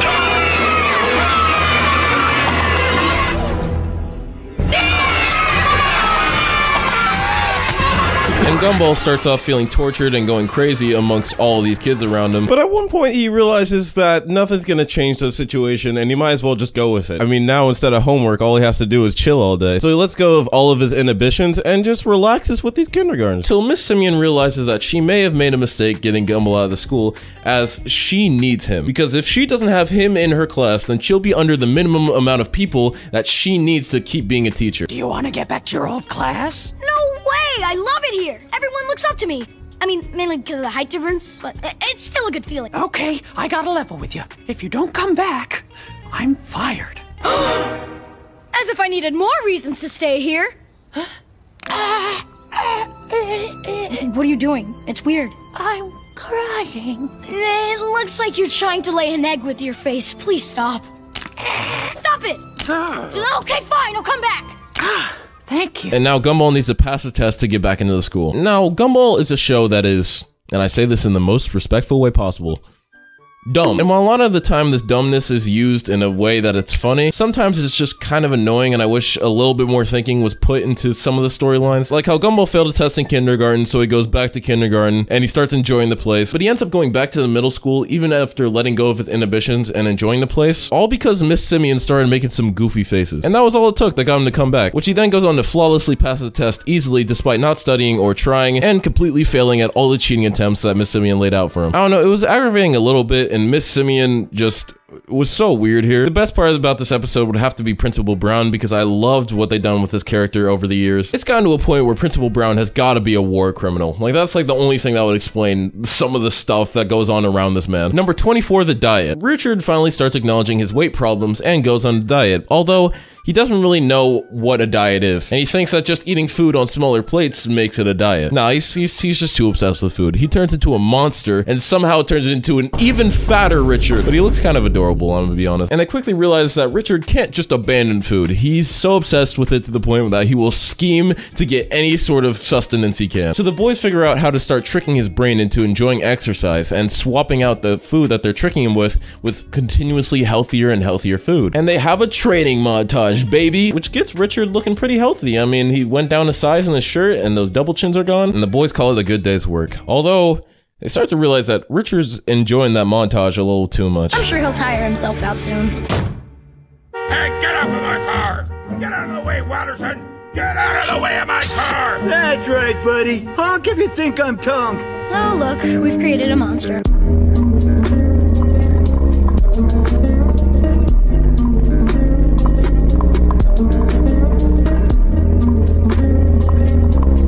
After he goes full Chad, Richard turns into a massive douchebag that wants to show his muscles to the world, which he then goes rampant on the town just to flex his beautiful oily chest. We get so many shots of him just being a goddamn hunk. Come on, Darwin, remind him of his love of food again, and then he immediately goes back to having a normal life, providing viewers with a genuine way to actually get into exercise. And goddamn, this single image makes this episode solidly good. Number 25, the X. Alright, so the first episode of season 5, the rerun, the one where Rob rewinded time and reset him and Gumball's rivalry. It didn't really make that much sense to me why he would continue the rivalry even though they quote-unquote like each other now. Well, this episode kind of addressed that problem I had with that one, turned it around and made a hilarious plot out of it. So Gumball is obsessed with having a nemesis. Notice how he talks about him like an obsessed girlfriend. No! It's my mortal enemy, Rob! Do you think he saw me? Have I ever told you about Rob? Yeah, once or twice. And then Rob tried to blow up the dam, and then he said, I am your nemesis. Reminds me of that time the bus went through the tunnel as Rob tried to blow them all and explained to Penny about how, like, Rob's my nemesis. Yeah, Gumball, that's right now. He's gone into the hardware store! He's probably getting stuff for me. You know, stuff to destroy me with. He seems to be buying a circular saw. Is the blade diamond edged? No, just a regular blade. That's okay. we're not there yet. That's until Gumball finds out later that after the incident where the two made up, Rob doesn't really have any reason to be Gumball's nemesis anymore, and they go through a sort of sloppy nemesis breakup. And Rob decides that he wants to be Banana Joe's nemesis now. So Gumball feels kind of jealous and destroyed by this, but he needs a pep talk to get back in the ring. Penny assures to him that he can get his nemesis back if he tries hard enough. And basically Gumball has this plan to try and annoy Rob into being his nemesis again, which actually ends up working out. As the world burns around him, star-crossed nemesis are connected once again. I really appreciate this. They took what was initially a big plot hole for me and rewrote it to be funny and actually make their rivalry make sense again. I love it. Gold stars everyone involved. The only thing I don't like is how this episode kind of symbolizes the show's new relationship with Gumball and Penny, as the way Gumball's acting here really reminds me of Darwin in The Bros, down to like the same scene of them dressing up as the person their bro is obsessed with. Back then in season 3, the show was really focused on Gumball and Penny's relationship, but now I see this as a shift as the show being more focused on Gumball and Rob's relationship. And at this point in the series, you'll start to see Penny used less and less in episodes, and it's kind of upsetting to see my favorite character kind of get thrown into the backseat because, well, Gumball got the girl, what else is there to do with her? Luckily, she does have some good moments and good episodes still coming up, but I still feel like they could have done more with her character after she broke out the shell. She's already shown she has a personality to carry a whole episode by herself, so I mean. Number 26, the Sorcerer. Gumball and Darwin want some kind of exciting power, so they approach Hector's witch mom to learn some of her magical abilities until they're told promptly no, but they really need to convince his mom that they're ready for this. So we see the two then doing magical chores to hone in their skills so they can finally become the ultimate wizards that they always wanted. That is until an actual magical disaster is about to occur. Once the two see this door that they're told not to open, they pull a Gumball and Darwin and open it, to which Darwin gets eaten by a troll. The troll then escapes into the town and starts killing hundreds. Global warming isn't real. I'm sorry, but there are scientific proofs I think you mean there is scientific proof. Don't they teach grammar at Yoga Academy? For your information, yoga is a very physical and noble activity. No need to get so excited, hon. I am a man! Hard to tell with that voice and that ponytail. You don't have to get all defensive. I'm not being defensive! I love for how magical and grand that the world of Gumball is. They take magic itself and turn it into like a, how do I say this? They normalize it. Like how the witch lady gave Gumball a demo version of her magic, or how she just has magical items laying around her house, or how she just uses magic all the time. But they can do some crazy stuff involving animation and scenes involving magic, including this troll fight, where this troll is the embodiment of an internet Reddit troll, and the only way to defeat him is to troll the troll back. And giving this troll the personality of an actual internet troll actually kind of gave it a likable character instead of just being this big, strong, scary monster. And it wasn't like the cliche monster where they had to take it down by putting it to sleep or actually defeating it. It was actually different, where Gumball could just defeat it in a roast battle. Kind of stupid sounding, but I really enjoyed it. Episode 27, the menu. The boys are discussing at the mall about how they think that Joyful Burger has a secret menu item, and Richard is intrigued, as anyone would be who does not want to taste a greasy secret menu item. So they then go on a mission to get a secret menu item off of Larry.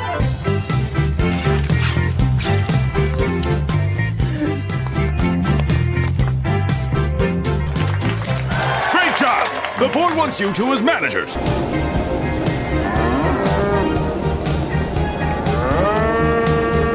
Great job! The board wants you as our new CEO! And in other news, business moguls Gumball and Darwin Watterson have sold their Joyful Burger shares for a whopping $4.6 billion. Our reporter has an exclusive interview from their lavish new mansion. So, how do you feel about your success? It's cool. I mean, I like the big house, but it's kind of hard to communicate with each other. Oh, one moment.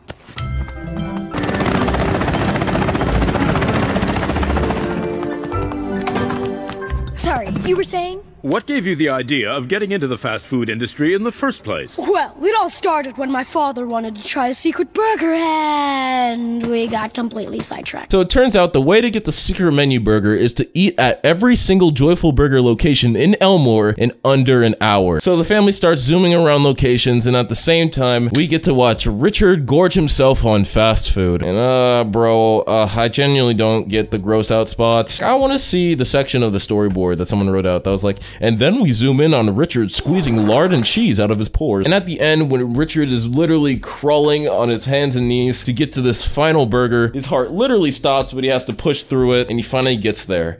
only to not even be able to eat the burger as his whole body is already filled with them. Gumball and Darwin won't even eat it either. They're not into that. So we're just kind of left off with Fat Richard and a delicious burger uneaten. It just feels kind of anticlimactic. Number 28, the uncle. Oh boy, the uncle. This episode is such an anomaly, giving us one of the best songs of the entire season, but it's also so bad. Alright, so Ocho. We all know Ocho, the intense 8-bit spider. Well, he ends up revealing one day to Gumball and Darwin that his uncle is Mario. Like actual fire-spitting, star-grabbing, tax-evading Mario. And Gumball really wants to meet Mario. So just because of this, he becomes best friends with Ocho to get closer to his family. This ends up being a terrible idea because meeting Mario wasn't all it cut out to be, and becoming friends with Ocho was way worse of a deal than he ever thought it would be. Getting into fights and doing extreme rituals to test your friendship. Oh yeah, and he can't get out of the friendship once he starts it. And once Gumball has to prove himself as Ocho's real friend, there's this fight scene with some bullies and a really, for some reason, extreme kidnapping scene where Gumball is traumatized thinking he was about to commit suicide. Who are you? What do you want? You took Ocho from me! Now you're gonna have to make a choice! What? What do you mean? Choose between yourself and Ocho! One of you has to go! Option A, jump and I spare him! Option B, don't jump and he goes down! So what's your answer? Time! Choose! Now! Huh? Good choice. A true friend always puts the other before himself. Also funny prank, right?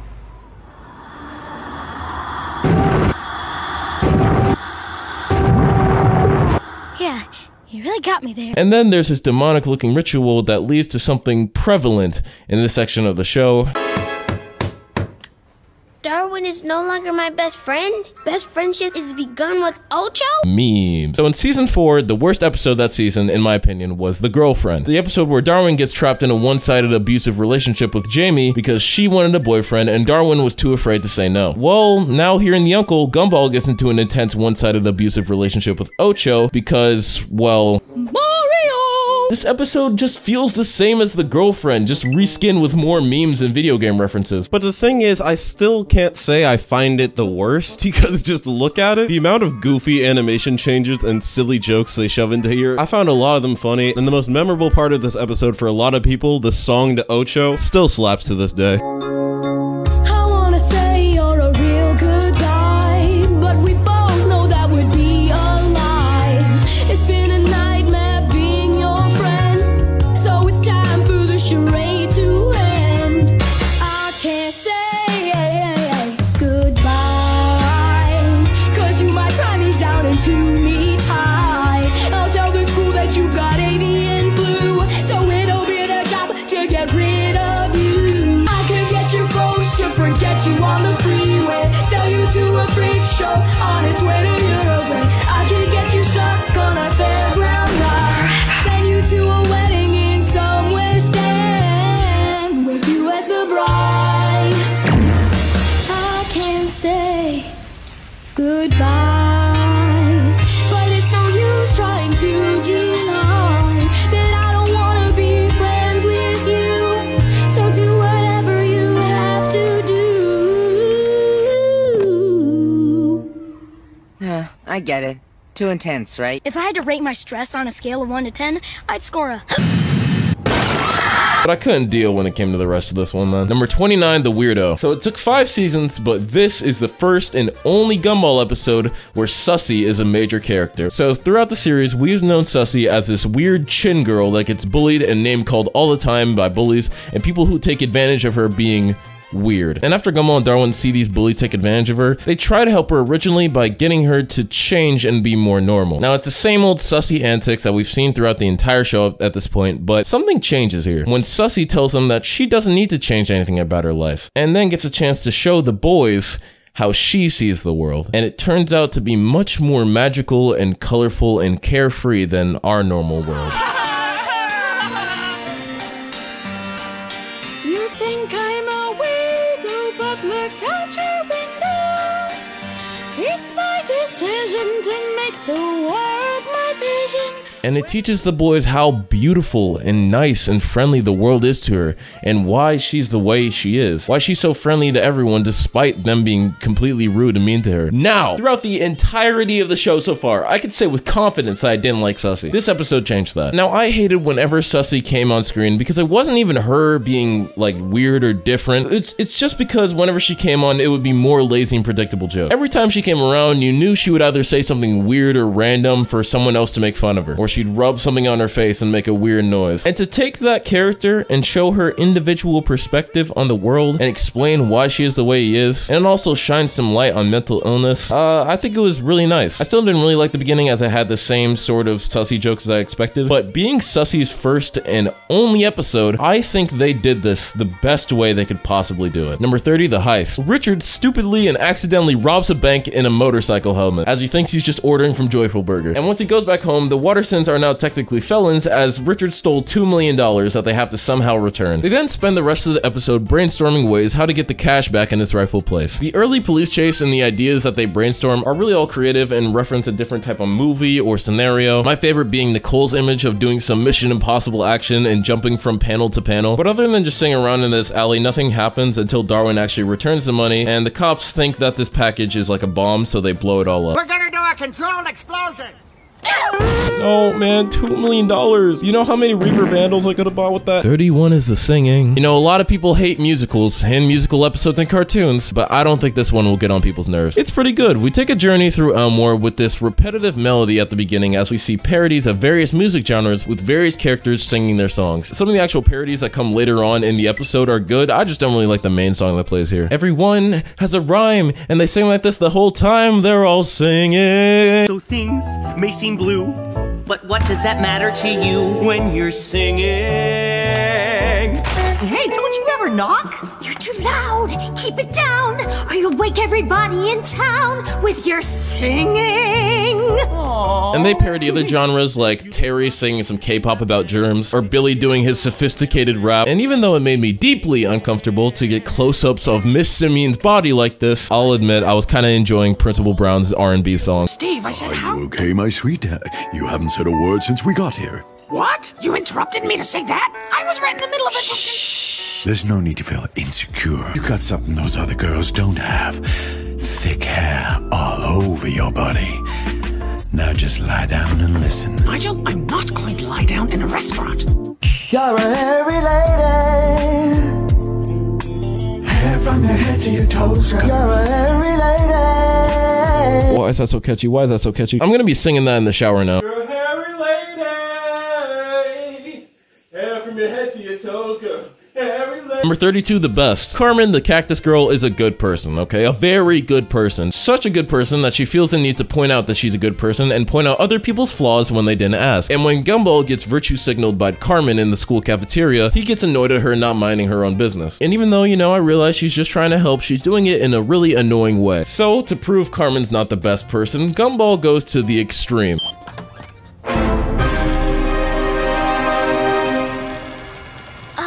What's going on here? He asked me to plug him into Rambler. Rambler? What is that, a website? It's more like a bare knuckle fight to see who's the most tolerant person on the internet. Why? Isn't tolerance about being philanthropic? With the help of Darwin, Gumball downloads all of Rambler into his head and basically becomes Twitter as a person, downloading all of the passiveness, aggressiveness, and arguments of the internet to defeat Carmen in a social justice debate.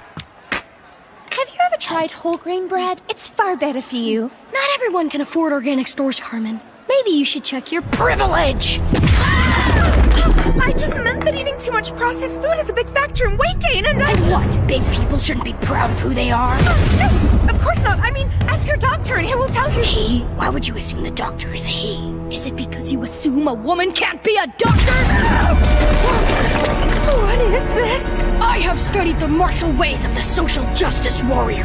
Fight me in an argument if you dare. Perish under the sword of my self-righteousness. But Gumball, exploiting those powers to win some petty argument will just hurt the cause of the people who really need our help. Wait, no, my powers! Instead of fighting, why don't we just hug it out? Wait, stop! What are you doing? I forgive you. No, the shame again! It's all coming back at me! And I can't even be angry about about it. After losing this argument, he resorts to trying to dig up old files about Carmen's past and send it to everyone to prove that she isn't a good person. I love it, dude. I love all of it. This episode's portrayal of the current dynamic of the internet. These are the type of internet episodes that I like, where, you know, what is being shown in them is still kind of current today. And you could technically root for both sides in this episode, as either characters are likable or relatable. And Gumball going back to dig up dirt after losing an argument, that's just a truer right there. That's just true. And someone in the writer's room must have been pulling it funny, as they must have planned this out, since this one's called the best and is one of the best of the season, while the next is 100% one of the worst. Number 33, the worst. The whole Watterson family had a terrible day. Nicole comes home mad about being mistreated at the workplace because she's a woman. Gumball and Darwin are mad because they're men and toxic masculinity affects them every day. Anais is upset coming home being stressed about being a kid, while Richard is upset at the stress of being an adult. Why? Because being a woman is the worst. It's like playing one of your video games without the stick of happiness. Do you mean the joystick? No, I meant... So, to prove who actually has the worst struggle between them, they all switch lives for a day, and they all go through exactly what they complain about in each person's shoes. After turning 40, random parts of your body start to hurt horribly for no reason, and there's no cure. Have a nice grown-up day. We're just giving in to the extreme pressure to conform to completely unattainable standards of beauty. I didn't even shave today. I washed 3 parts of my body with a damp face cloth and I'm good to go. Wow, I never realized how little time guys spend looking after themselves. And once they all get home, they had another terrible day and come to the conclusion that life just sucks for everyone sometimes. This episode's no fun. They whine, you see the family get dunked on by life, you get to see it again, they whine again, the end. And I get the message they're trying to show here. You shouldn't spend your time complaining about your life or compare your struggle to someone else's until you've taken a walk in their shoes. But nah, it just takes the whole point of the show here being a fun and imaginative show and goes, nah, let's just not do that this time. Yes, we're all agreed. Everyone has it equally bad. Well, no.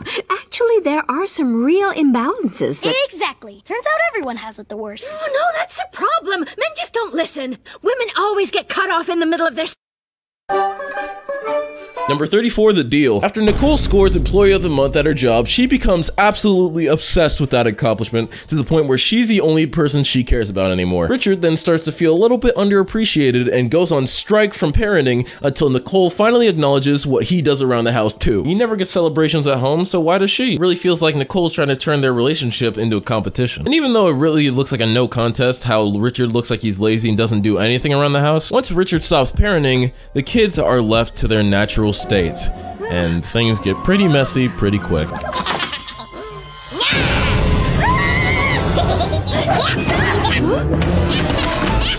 Don't you dare! That's a precious family heirloom! That I haven't got round to selling online yet.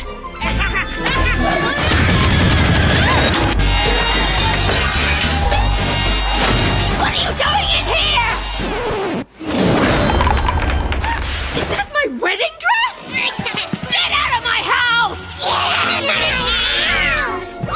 As the kids turn into literal monsters, so Richard has to go back in and calm them down before they hurt everyone around them. The reference to the Goonies while here in the house and Jurassic Park while Richard's trying to calm them all down are all cool, and once Richard actually has the solutions to calm all the kids down, it has a cute and wholesome ending with Nicole and Richard together. Number 35, the petals. Ah, Leslie, the flower with the questionable sexuality and a love for beauty and fashion. But the problem is Leslie is starting to wilt and become uglier and uglier, losing his pretty boy presence. Not really knowing how to deal with himself, Gumball and Darwin try to help him get his shine back, but end up doing their Gumball and Darwin thing and ruin everything. And every attempt they do to make Leslie prettier just ends up making it worse and worse to the point where they're pretty much threatening to kill him. The boys have a lot of good bits in this one, including Darwin trying to be nice but ending up just being so savage.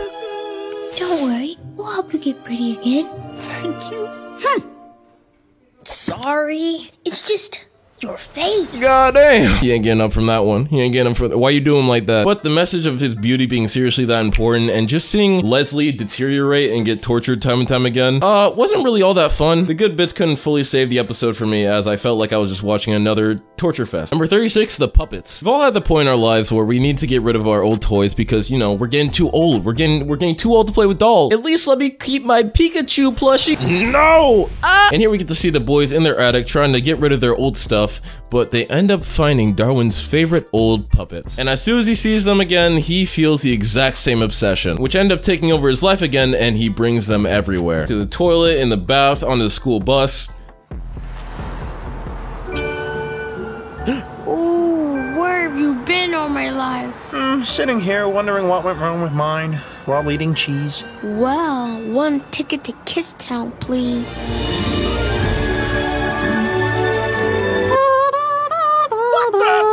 Why is Rocky immediately ready to make out with the son? But Darwin keeps on acting like these puppets are alive, and Gumball just thinks he's insane, so he throws him away again. But it's in the middle of the night that we as the viewers realize that Darwin wasn't exactly lying when he said the puppets were actually alive. And the puppets crawl back in the house, hop on Darwin's hands again, and take possession over his body. And to save his brother from the puppet clutches, Gumball has to go into their world by putting on the third one and quote-unquote playing with them. And oh baby, what an animation change. So as many of you know, this section was animated in collaboration with the team behind Don't Hug Me, I'm Scared, the YouTube horror miniseries that's made a comeback recently. And I think it's really cool that they managed to work with a big studio and managed to get on a really popular TV show like Gumball. And you could see the horror influence in this puppet section, in the surreal way they portrayed these characters, Frank and Howdy. It's your turn with the balloon! The fun will never end!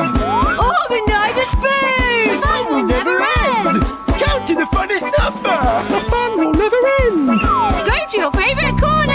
The fun will never end! They torment Darwin, wanting nothing but fun, fun, fun, and trying to convince him that their world is nothing but fun. But instead, they want to keep him there forever and ever. That's until Gumball shows up trying to save his friend, and he gets trapped too. What? God damn it. But after a small music sequence, by a thread, the boys are able to escape the puppets, running away and disabling them. I'm not gonna knock points for this, but instead I'm gonna give it more points for the fact that I wish this section was longer. The rest of the episode that played out before and after this puppet section was good. But this felt world defined the creepiness and dread, and this episode stood out. Number 37, the nuisance. The Wattersons get an anonymous invite to a social gathering where they end up meeting this totally random billionaire that wants to gentrify Elmore by making it more suitable to rich people and kicking out all the poor people so it can raise the land of the price and make more money. And the step one of doing this would be to get out any problem causers out of the neighborhood that are bringing Elmore's value down, which everyone in the town can unanimously agree is the Wattersons. So their first plan is that they try to appeal to everyone in the neighborhood by looking better than they actually are. You know, doing chores around the town, trying to look good in the paper, and all around change their public image, which ends up literally and horrifyingly transforming their actual images. It worked, Mother! Our efforts succeeded! Everyone in the town loves us!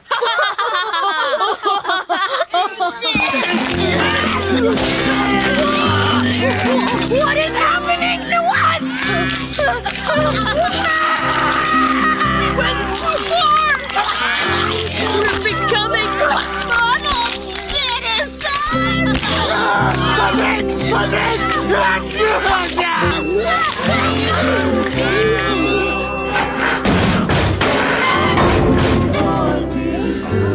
And they all end up metamorphing into a normal British family. And so, after trying to transform themselves didn't work, they then realized that the only thing that they could do instead of transforming themselves is to transform the entire neighborhood. So they want to make Elmore so bad that this man can't sell it anymore. So they go around trying to make Elmore into a more dangerous hood than it already was. Genius plan, and here they realize that there are some things that money truly can't buy. But I really like the plans that the Wattersons had, and that transformation scene was...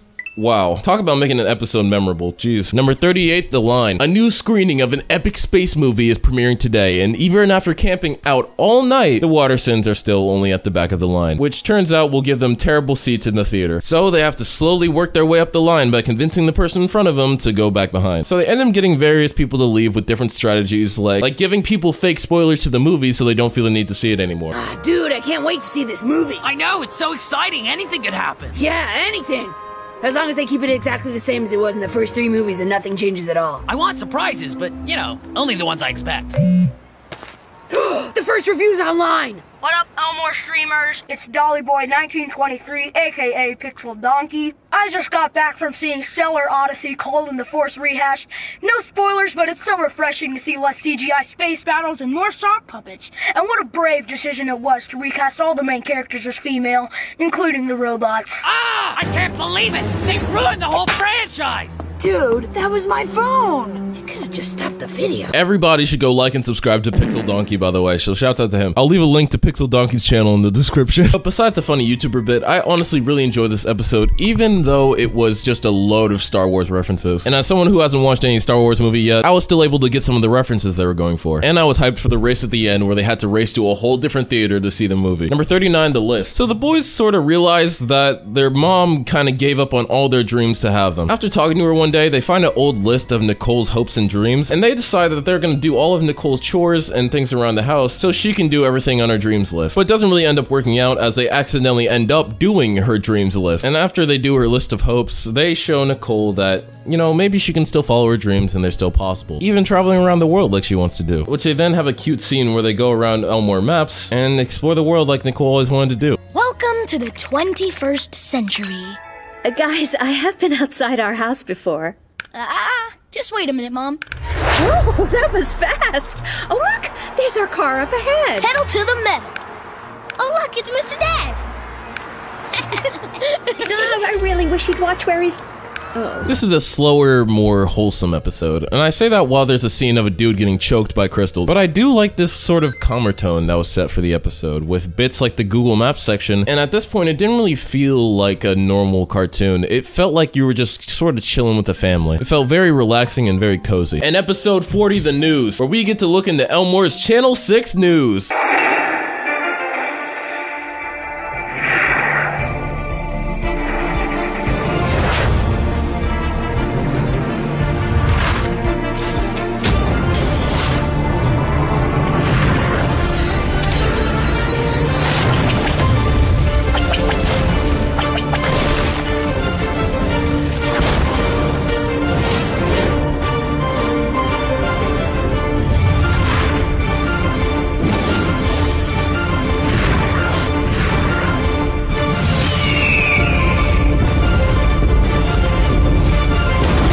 Like the other one theme episodes, they just dump all their news jokes here. There's not really a cohesive story here. There's just a bunch of bit after bit after bit. So I'll just throw in my favorite bits here. This section where the news station runs out of news, so I have to scramble to throw in any filler by interviewing anybody. Sir, what do you think about it? What I think of what? You haven't asked me anything. And you, sir, any thoughts?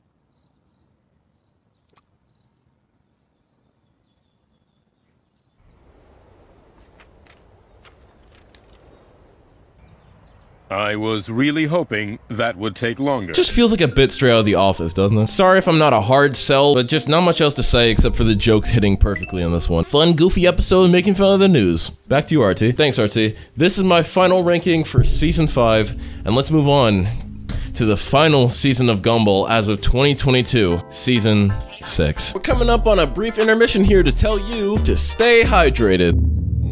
That's all I wanted to say. Enjoy Season 6! Biggest season of Gumball at a whopping 44 episodes, all to simply wrap up the series in a neat little bow. Definitely one of the strangest seasons of Gumball, even stranger than its predecessor, and I just want to get into it, starting with episode 1, The Rival. This episode takes place 4 years ago when Anais was first brought into the world and got to meet her two brothers, which will be immediate minute upon seeing them. She attempts to literally murder them. Boys, say hello to your little sister.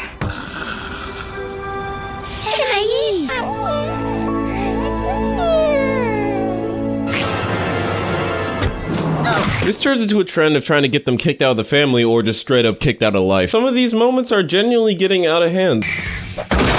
There's no way Anais would have pushed us out of the car on purpose. You know why? Because all babies are born innocent. And if you thought all babies were born innocent, check out these baby sharks eating each other before they're even born. So Darwin and Gumball try to like neutralize her by putting her in this box and shipping her away. But the box isn't picked up by anyone to ship it, it's picked up by a garbage man to go to the garbage dump to get sliced up and burned. Not knowing that Anais is not actually in it, they just assume she's there and try to save her from being jumped. Now, I know that they made Anais here sort of a gremlin, sort of demon child to make a joke about how certain animals give birth and their babies try to kill each other. I didn't really get it at first. So they literally say it in the episode. It's not the fact that I didn't get it, it's the fact that I didn't really find it all that entertaining. But I think this first episode is one big way to show off the shift in the amount of quality and more budget and more everything that Gumball has. Look at the amount of cool visual gags and animated faces. I think all the slapstick and the smooth animation is really cool and the lighting is incredible, but the rest of this episode, the story was meh. I wasn't really feeling it. Number 2, the lady. From the looks of it today, seems like it could be a normal day. You know, school ends up getting canceled after multiple teachers ate these candles, and so the boys need to get back home early. But once they open the front door, they're met with random lady who's then switched out with Richard with ominous red stain on his lips. Richard tries to explain how that was his personal trainer and usually the boys don't get home this early and they know what's up. Richard is secretly living a double life and the boys have to confront him about it because it's ruining the family. This is messed up, man. How the hell do you even end up cheating on Nicole? We know about Samantha.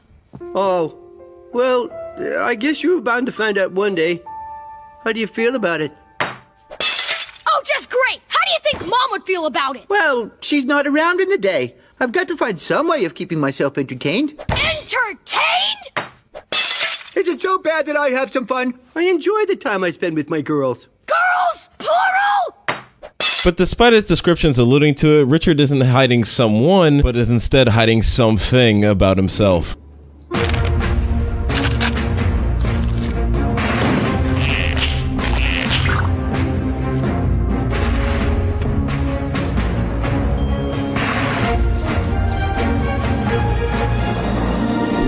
Richard's in the drag! After Gumball and Darwin stalk down this lady that they think their dad is cheating on their mom with, it turns out that there's no cheating going on. That is literally him. And it turns out that like Richard only did this to get friends with this group of sassy old women. And Richard just wanted friends the whole time, but he ended up lucking out because all these women are just like him. They're all in drag too. I get it, okay, I get it. Secretly two-timing and secretly cheating is gross. But the idea that Richard, of all people, could possibly be cheating and him trying to pull that off is funny as hell. And this episode is cool because in the past they've alluded to Richard being into dressing in feminine stuff or liking feminine things, and now they actually did a whole plot around it. You're gonna see that more and more times this season where they bring back something from the past and try their best to do it better and newer and cooler. Episode 3, the sucker. A whole episode where Darwin is a major character and Gumball doesn't show up for 1 second? I'll take your entire stock. You know the tweets popping up recently about people's favorite like ship dynamics? Seeing those reminded me that this is one of my favorite duo dynamics in cartoons, and definitely one of my favorites in Gumball, where, you know, you got the darker, edgier thug that's nothing but trouble, and then you got the sweet and innocent gift to the world by their side. Darwin gets detention after vandalizing school property, and it's here in detention where he meets Julius, the bomb bully guy that he only had direct interaction with in season 2. Julius actually tries to take advantage of Darwin's niceness, calling him a sucker, and he thinks that he's easily manipulatable, which he turned out to be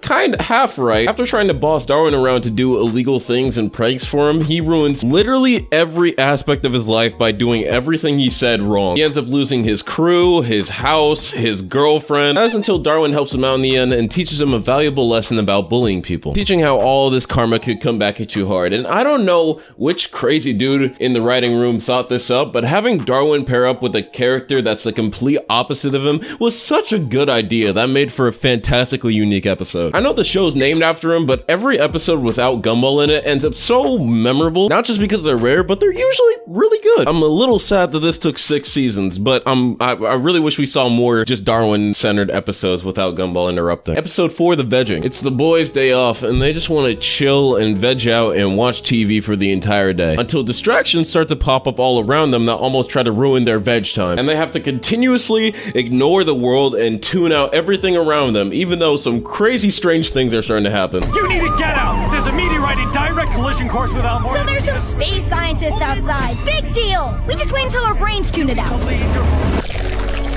Nothing will move them. Not an alien invasion, not a middle-aged man in a schoolgirl outfit, nothing.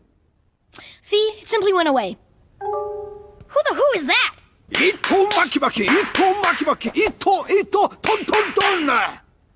think we should stop tuning things out. I'm kind of losing the plot here. Meh. Until the two are basically forced to leave their house when they see their family dangling off a bridge, and they're technically the only ones that can save them. So they rush over there, it's still in their chairs, of course, and eventually get close enough to save the car from falling with the power of laziness. Yeah, this episode's premise is relatable and all, but seeing the world crumble around the two makes this one really interesting and notable, and sets you up for events you might see in the rest of the season. Not to mention this message they're given at the end. This is a message from the future. The strange things that happened today were for a reason, and it was all the work of... Oh my gosh, Darwin. Who could be sending that message? No, I mean, I just found couch candy. Woohoo! It's probably nothing. Episode 5, The One. This has got to be the best we've seen of Gumball and Darwin's relationship so far. Dagnabbit, I'm so weak that if I was a superhero, I'd be Boy Man. The man with the strength of a 12-year-old boy. What are you talking about? You're as strong as a bear. Naked old lady. I got so little muscle definition, I need a muscle dictionary.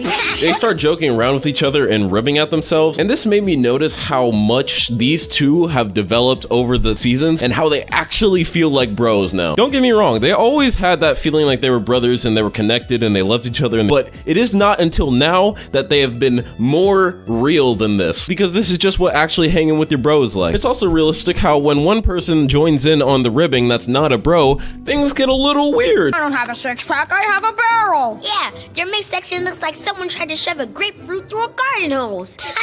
Yeah, man, your belly has more folds than an origami convention. Unexpectedly, Tobias joins in as well into joking around about Gumball and Darwin, but they're not close enough to really feel comfortable with him saying these jokes. My honest reaction. The boys realize that Tobias is only acting like he's close to them to feed his own selfish urges to be one of the main characters. We've seen this before in the last season, in the episodes even before that, where he was basically just ready to insert himself and try to become the main character at whatever point he could. Dude, who invited you in? What am I, a vampire? It's what friends do. By the way, can you tell your mom to buy more ice cream? We're out.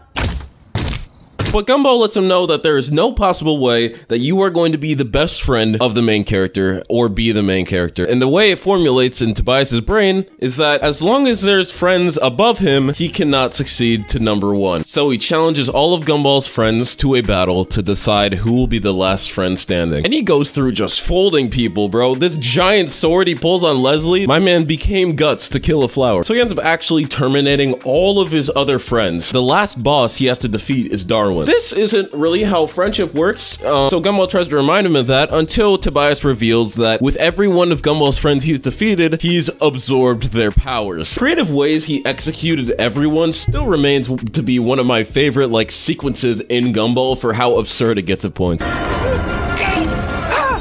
idea! Yes! Give me the power of your friendship! The friendening empowers me!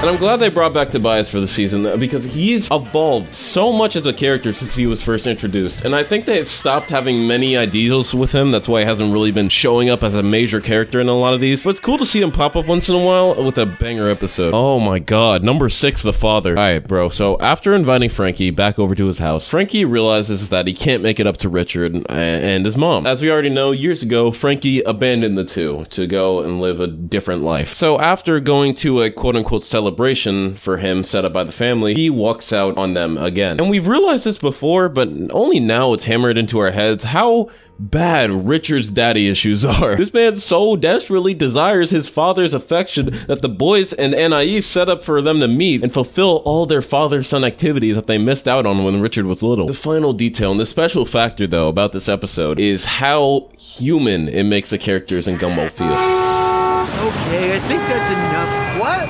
What did I do wrong? It's no good. I thought this would be a father and son bonding thing. You know, we talk about life. Oh, that's cool. Let's do that now. Oh, look, son. You know what I'm like. I'm the Vermin Man. I'm no role model. I'm more of a parole model.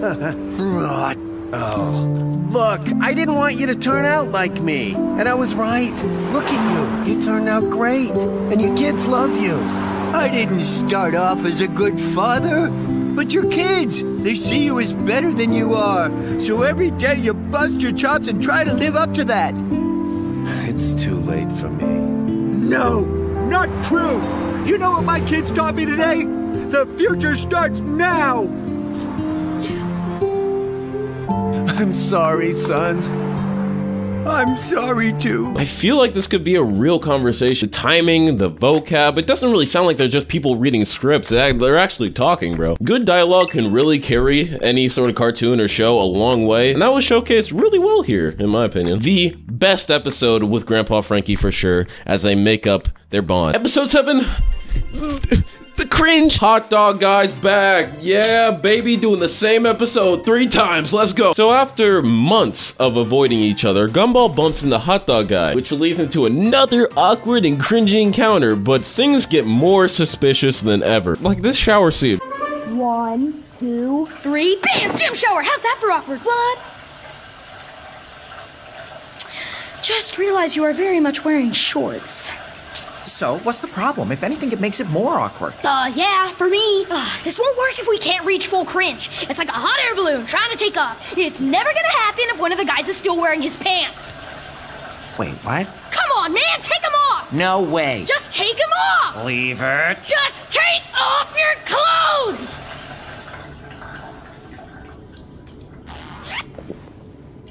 What? Joe!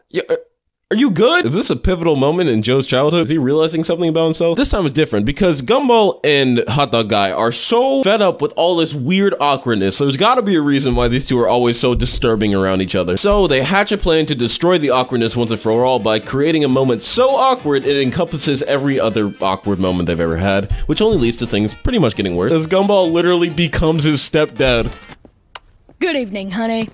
Doing your mom, doing your mom. And even though I hate to admit it, bro, Gumball has mastered this sort of cringe comedy. And I'm convinced now more than ever that they can make any situation as awkward as possible, but at the same time, as hilarious as possible. Just like that shower scene. There's then this section where they get into a magical box and go back in time all the way back in their childhood to see if there's any repressed, disturbing memories between the two. They look back and they start to see that they've actually known each other since they were born. They go way, way back, and it was a really weird twist, but it was fun to see the animation and destruction of the sets after they're destroying these memories. And once again, I gotta say, it's the best episode out of a series of episodes. Season 6 is on a goddamn roll. Episode 8, The Cage. Mr. Cornet is a character we've seen pop up a lot in the later seasons, but we've never really learned or said anything about. And I gotta say, in about the 9 minutes of screen time he has in this episode, he has quickly become one of my favorite characters.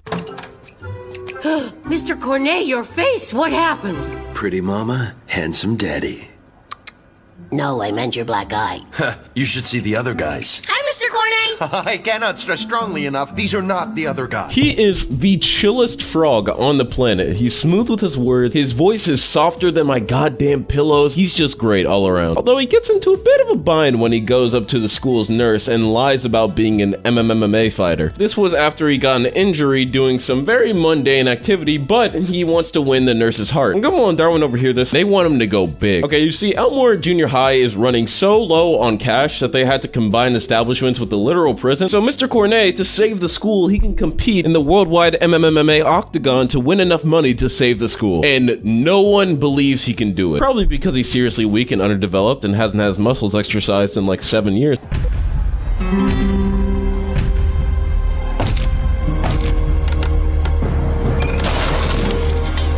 But turns out that doubt was the final ingredient to finally complete the recipe. It's not that we don't believe in you. It's that we know you can't win. Of course I can! How? Show us. How on earth are you gonna hit this guy? With my heart! Like this! Just leave me to it, and don't bother coming.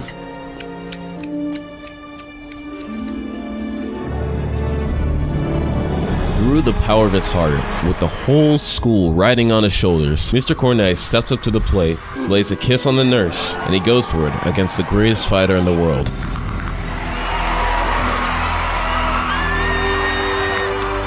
Kids, Thank you for believing in me when I didn't even believe in myself. And the reason I didn't believe in myself was because I knew I was lying all along. Wait, what? I'm not a fighter. I just lied because I wanted to smooch the nurse. It's a really good thing that Gumball made a deal with the showrunners to get enough money even if Cornet lost, because god damn, this makes me wish Mr. Cornet had a more major role in some episodes. Like, I feel like his chill attitude balances out like the sheer chaos that is the show sometimes. Episode 9, The Faith. It's been so long, but we finally got a Gumball and Alan episode that doesn't involve Gumball hating Alan's guts. This episode is similar to the pizza from season 2, that episode where Larry quit all of his jobs in Elmore. Well, here the same thing happens, but now with Alan. The balloon who was once a ray of happiness, sunshine, and evil intentions to start concentration camps, we don't talk about those though, has quit volunteering around Elmore as now, well, he's lost faith in the world. He thinks to himself, what's the point of even trying to make the world a better place when no matter what he tries, the negative parts of life will never change, and him being drained leaves the whole world draining of its life and happiness as well. So first, the boys try to reinforce to Alan that this is just how life is. Because there's war and fighting and the bad guy often wins, so you have to find some comfort in the smallest little things. They're shouting and they're stealing, there are mortgages to pay, but that's a grown-up thing and you are still a kid today. You know, it's gonna suck sometimes and you just gotta deal with it, which only makes things worse. It makes them even sadder until the second verse hits. And oh my god, listen to Alan flex the pipes here. Tell me how's all that supposed to make me feel better? My life's unraveling just like threads pulled from a sweater. There's no sunshine in my future. It is gray, desaturated. Tell me why I shouldn't feel so deflated. Because if you stop halfway up the mountain, you will never see the view. When you look how far you'll climb, you'll find no courage to put through. You'll wonder how on earth you can put up with all of this. Then you'll come across a memory of perfect bliss. So keep following the light, no matter how much your heart aches. 'Cause this sad old world will need your hope to fix it when it breaks. And at times when you can't take it, and you want the day to end, take my hand, and you will find life is beautiful, my friend. What the boys focus more on now in this song is how, yeah, life isn't perfect, nothing is. It just, even though it sometimes can weigh it down on you from how bad it can feel in some points, what's the point in even giving up? You've come all this way to see what's next. You've climbed half the mountain already. You gotta climb the rest so you can be satisfied with the view. You don't know if there's something beautiful out there waiting for you until you go and find it. You just gotta keep pushing and striving for better, and even in the darkest moments of the most unfortunate people's lives, there's still beauty in the world that can bring some light into their lives. Ah, this show's goddamn so good. Easily one of the top episodes so far. I'm not even gonna lie. That song kind of carried. Episode 10, The Candidate. The whole class gets stuck in a small schoolroom after their parents accidentally raise the temperature and lock them in the room while they go and party. There's then discord amongst who actually gets to eat any of the food while they're stuck in the room, and it turns into a bunch of infighting, so they need guidance. They hold an election to see who will lead them through this entire disaster. It took us 9 whole episodes to finally get to one that wasn't all that crazy. The issue here is mostly just with the jokes. While there's some interesting political stances in here, like Banana Joe being full-on red-pilled, they also seem to be going for a more current approach with this episode's humor, using some of that sweet Gen Z slang like woke, lit, and on fleek, which, you know, hearing those words unironically is medically proven to give you premature hemorrhoids. And all this discourse leads up to the point where, because Gumball led the entire room into this sort of anarchy, they all end up fighting each other and busting out of the room themselves. And that brings us back to now. Hey, I'm the green screen interrupting guy. Cool part comes in when every single student here has to use one of their abilities to escape the currently burning school. Tobias's money, Rachel's sass. I think the only bad part of this episode was really that sort of outdated humor, which really wasn't even the fault of the show. So this episode was okay, personally, just not really that memorable. Episode 11, The Anybody. Clayton's back for a seasonal episode, right? Here we find out that, like Tobias, Clayton really wants to be in the cool adventures with with Gumball and Darwin. But every single time he's been there, he's been as an inanimate object that you can't really get in as a main character. Life's just been boring for him, you know, and this led to the worst possible thing that could ever happen to anything. Gumball gave him advice. Okay, then I'll be Darwin. So, what are we gonna do? I do not sound like that. Try clearing your throat. Okay. Oh, yeah, that's better. Dude, you're wasting your talent. If nothing cool happens to you, why not just change into someone else? If I've learned one thing from movies, it's that the key to happiness is never be yourself. Bro, didn't Bobbert do this exact same thing in season 1? Do you think this could end well at all? Well, surprise, surprise, it did not. Clayton goes hog wild, just copying everyone in Elmore, putting the lives of many people in jeopardy as he ruins relationships left and right. And the boys have to chase him down and get him to stop. They go through sewers, through a movie theater, all to track him down while he's disguised as Gumball. But in the end, it's actually him who ends up finally saving Gumball, as him and Gumball decide to do a switcheroo in the movie theater. Now, Clayton's a good little character, bro. I love this guy. But he's never really used in the most interesting ways. What I'm trying to say here is that Clayton's personality is fine, his powers are cool as hell, but he's never really used. He's never the main character he wants to be, because he never uses his powers in really interesting ways. So yeah, I thought this one was okay and goofy to give Clayton his own time to shine. Episode 12, The Pact. After his car broke down, Principal Brown has to awkwardly take a ride on the school bus next to the rest of the kids, and ends up sitting next to Gumball. Not awkward at all. To which then, he decides to have some girl talk with a 13-year-old boy, like the time they almost did in a tent, but they didn't do it that time. Principal Brown explains how Miss Simeon's morning breath is always terrible and is causing issues in the two relationship. And Gumball explains his problem, how Penny's laugh is now terrible. But these two are both too scared to tell their partners how they really feel from fear of getting actually killed. Yo, these guys are kind of winning, bro.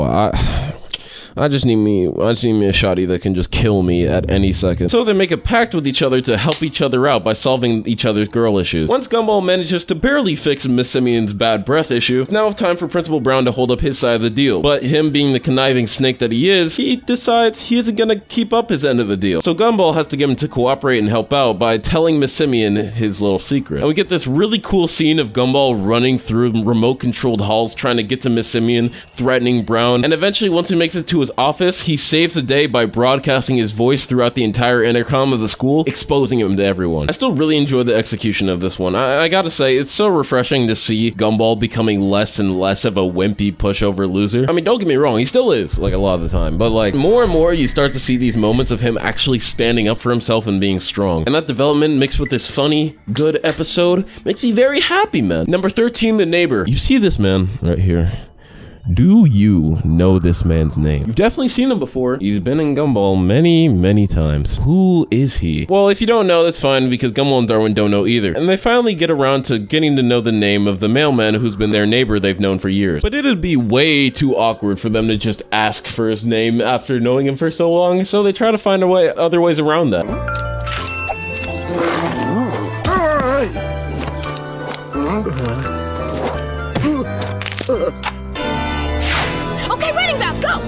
I hereby state that I, Allison Sandra Gator, do take you as my lawful wedded husband. Okay, your turn, go! I hereby state that I... Yes!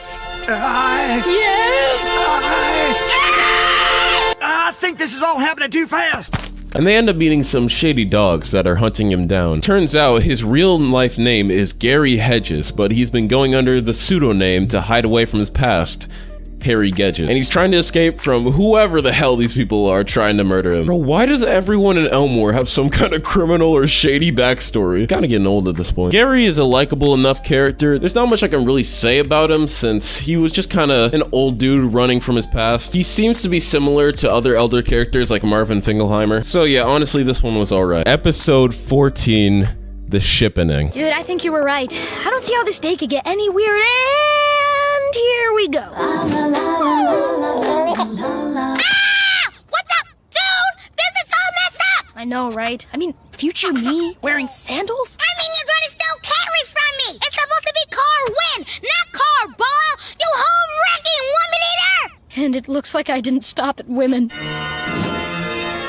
Ah! What in God's name is a fourth wall? After the Awesome Store gets caught up with police and chased down, he drops something out of the back of his van that Sarah ends up picking up. Now, the Awesome Store has a bunch of magical items that can do crazy things in Gumball's universe, and it just so happens that this notebook is special as well. When Sarah writes in it thinking that she just got a new place to write her fanfiction, the things that she's writing down start to become canon, and even the language of the fanfic literally starts materializing into reality. A lonely young girl called Terry. She lived her life in the safety zone, but there's no medication for falling head over heels in love. Alan rushed over.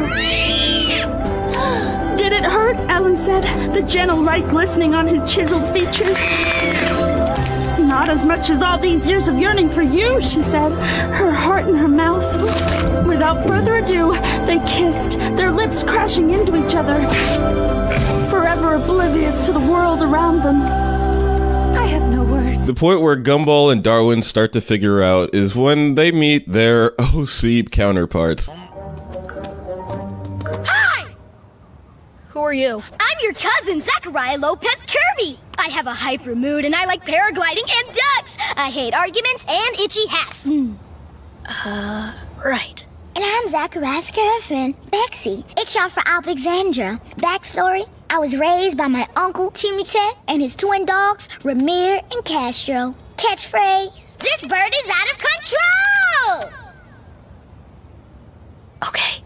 This is just too real. This just actually exists. I like how after seeing this, they just immediately know it was Sarah, so they rush to her house. They show her what she's been writing has been affecting the whole town, and that the police are after her as they saw her pick it up after it fell out of the Awesome Store. So they gotta set everything back to normal before the police get in and take the script away. This episode reminded me of the Copycats, where the topic of the episode was something very, very real and very, very weird. And I gotta acknowledge real quick the improvement of Sarah as a character. Sarah doesn't really feel like this sort of annoying stalker character anymore, but now she feels like an actual friend of the boys. She's someone who's socially inept and doesn't really know how to express herself properly, but at least now she's actually trying to help instead of trying on the boys' clothes when they're not looking. I'm sorry, but this is moving too fast for me. This bird is out of control! Really struggling to think of what to say without just showing you the clips, because the best thing about this entire episode is the amount of jokes they throw in and how they're executed. Like, I don't think I could do this justice by just talking about it. You gotta go watch this. This bird is out of control! Number 15, the brain. Anais ends up in the hospital with a serious condition. She's got a little adorable hand-shaped hole in her skull, as she's experienced so much stupidity from her own family that she's face-palmed herself into having a concussion. Any more face-palming, any at all, could lead to a terrible stunted growth in her brain, making it to be like her family. So they're tasked with not having to expose her to anything stupid, which gets really hard the second they start. This episode's premise is similar to other ones like the allergy, where they thought that anything stupid would cause Darwin to sneeze, but this one's executed much better because I feel like the writers are in peak form here. They're in the writing room like that gif of the guy riding fire. Some of the most clever and my favorite jokes of the season are in this episode because they're just so goddamn weird. Like how they gave this grocery store scene a rapping cashier. Me gusta, as they say in Italy. 3 boxes of cereal, huh? Someone call the FBI. We have a serial killer here. You got a good deal on these pickles. I am a dill, and I'm working at the till. We're supposed to call a checkout, but I'm gonna stick my neck out and say till, till, till, dill, dill until, so deal with it. I am a dill, I'm still working at the till. Earn a dime and earn a nickel with my fickle, lickle, pickle. Say till, dill, dill, till, dill. A baby manager talking to a woman's pregnant stomach who then has to consult. I'm sorry, madam, but I'll have to refer to my shareholders. Guys, would you mind stepping in? Sure, what seems to be the problem? Some dude's balls. The twist realization at the end where we see that Anais wasn't actually in this stupor where her family was trying not to be dumb around her, and she was actually in a coma the whole time. I think it was cool and kind of scary in a way how they built it up. Her world's starting to phase in and out and drift like it's a dream, and the sudden appearance of like pills and heartbeat monitors popping up was uncanny and honestly kind of creeped me the hell out. I could not imagine having a nightmare like this and waking up in a hospital. This episode's a brain buster in the best kind of way. Number 16, the parents. One day shopping in the mall with her family, Nicole runs into some people she'd never expect to see again. What's she doing? Sniffing out a bargain. Your mom's family always had this super ability to save money. Aisle 13. Corned beef. This can be opened by women of reasonable intelligence with limited male supervision? Well, they're from the 60s. But look, only 20 cents for the whole pallet. Hey, This is our food for the next month! Back up, lady! We saw it first! I grabbed it first! Just leave it already, it's ours!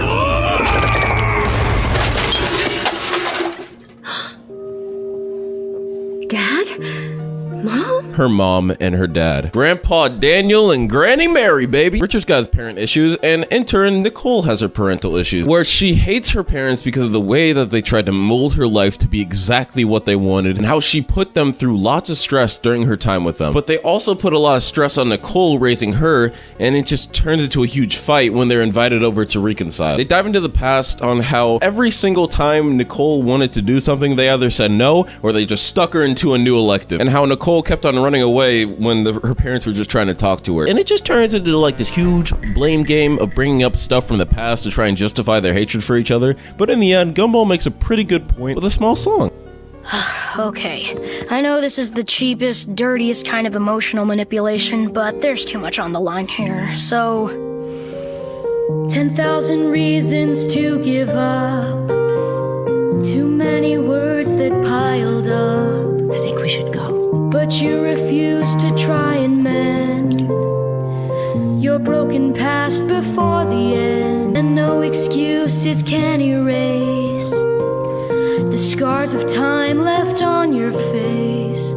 If it's too hard to forgive, then just give. Let go of the weight that won't let you live. Alright, look, even though you two don't have the strength to forgive, the least you can do is give. Your parents and everyone around you is constantly getting pulled away, drifting further and further and further by this thing called time. It's kind of a big thing and we can't really stop. And if you have any desire to, you need to realize that one day there won't be any sort of way that you can make it up to each other. The tear-jerking song aside though, this episode gives a pretty good view onto Nicole's past, and it also humanizes her and Richard a little bit more. The only thing I didn't really like about this one is that it felt kind of rushed in a way, to me at least, because when I look at this compared to like Richard's episode where he reconnected with his dad, him and his dad went through various activities catching up on old childhood memories, and we got to see the progression of them reforming their bond. While with Nicole here, it's more of just like, oh, here's years of pent-up trauma, quick, Gumball, sing a song, make it better. Number 17, the founder. Now this is a real strategy, okay? What Richard is doing right now, you should definitely try this in real life. You won't be arrested at all. Richard walks into a company building to use their vending machine, but when he's called out for working there, he gives the best lie possible. The secret catchphrase that'll let you into anywhere if you're lucky enough.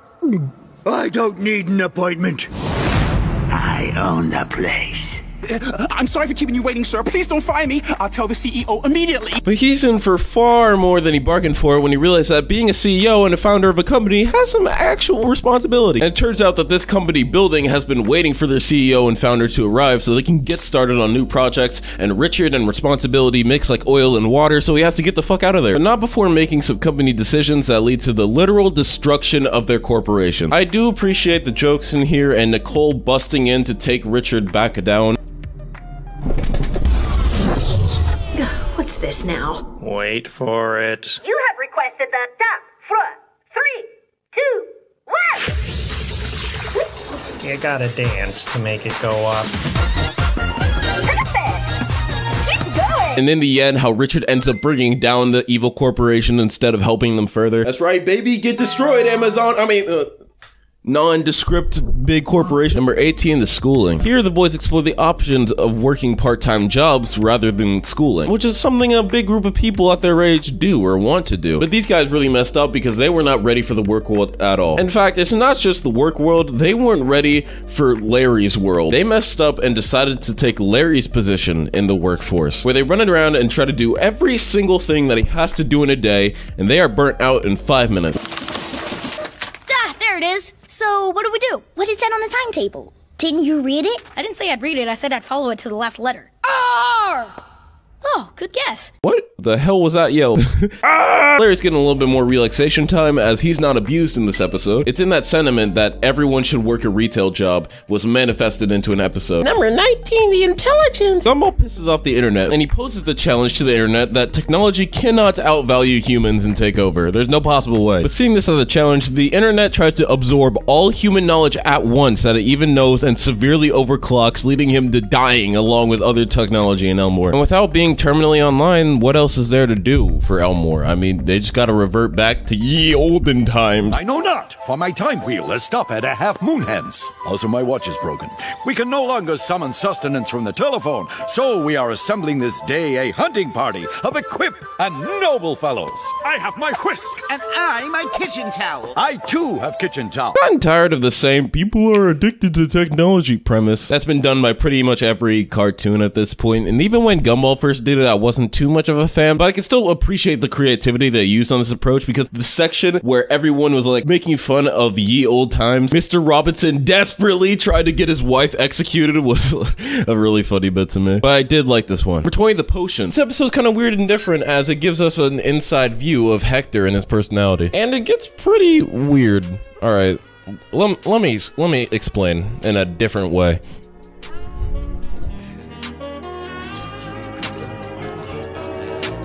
Hector's been having some trouble. Life around him, it continues to crumble. One girl's going to kiss him, he fumbles. He falls in the building, it turns into rubble. Every day feeling like the same struggle, just wanna experience the life down under. Luckily, Gumball and Darwin, they got a solution. If they use their magic to craft a solution, Potion. That'll shrink him way down. Zip file, he'll be compressed down. Finally able to touch on the ground. Finally able to walk around the town. When he tricks it, he's shrunker than normal size. It's not everything that he fantasized. The boys need a pot to return his height, or he might just be stuck like this for his whole life. He drinks it again, hoping he will get bigger, but he ends up expanding his finger. The effects of the potion continue to linger, and Gumball and Darwin try to get him back quicker. Lower body gets wider, the problem is dire. He hugs on the spider, then catching on fire. The boys are scrambling, making the potion open. Mom don't notice all of the commotion like... I like Hector in this one. Reminds me of Juke and Anton. Not complex, simple, and fun. Spin all day like I'm 21. Savage. Spin all day like I'm 21. Number 21, the spin-offs. Dr. Wrecker is back, and he wants to show us his Amazing World. An Amazing World without Gumball. And shows us, the viewer, a few of his spin-offs that he directed to show how good the world can be without Gumball. Now, while I appreciate the try, Rob, this was already done better earlier in the season, and you weren't even there, so... But no, this just gives the show a chance to throw the various characters into different parodies of TV shows, like Larry being in Cowboy Bebop, and my favorite, the toddler reality show. This is K-pop. This is Timmy. This is Charlie Ann. And this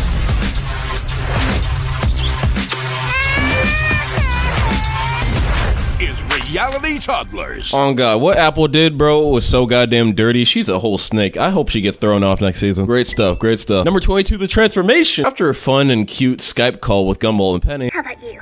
Would you still love me if every time we kissed, I shouted, Mama loves her ravioli! I'd say, what a coincidence! That's what I always say under my breath after we kiss. Okay, what if I had a medical condition that meant I produced 10,000 times more sweat than the average person? I'd say you float my boat.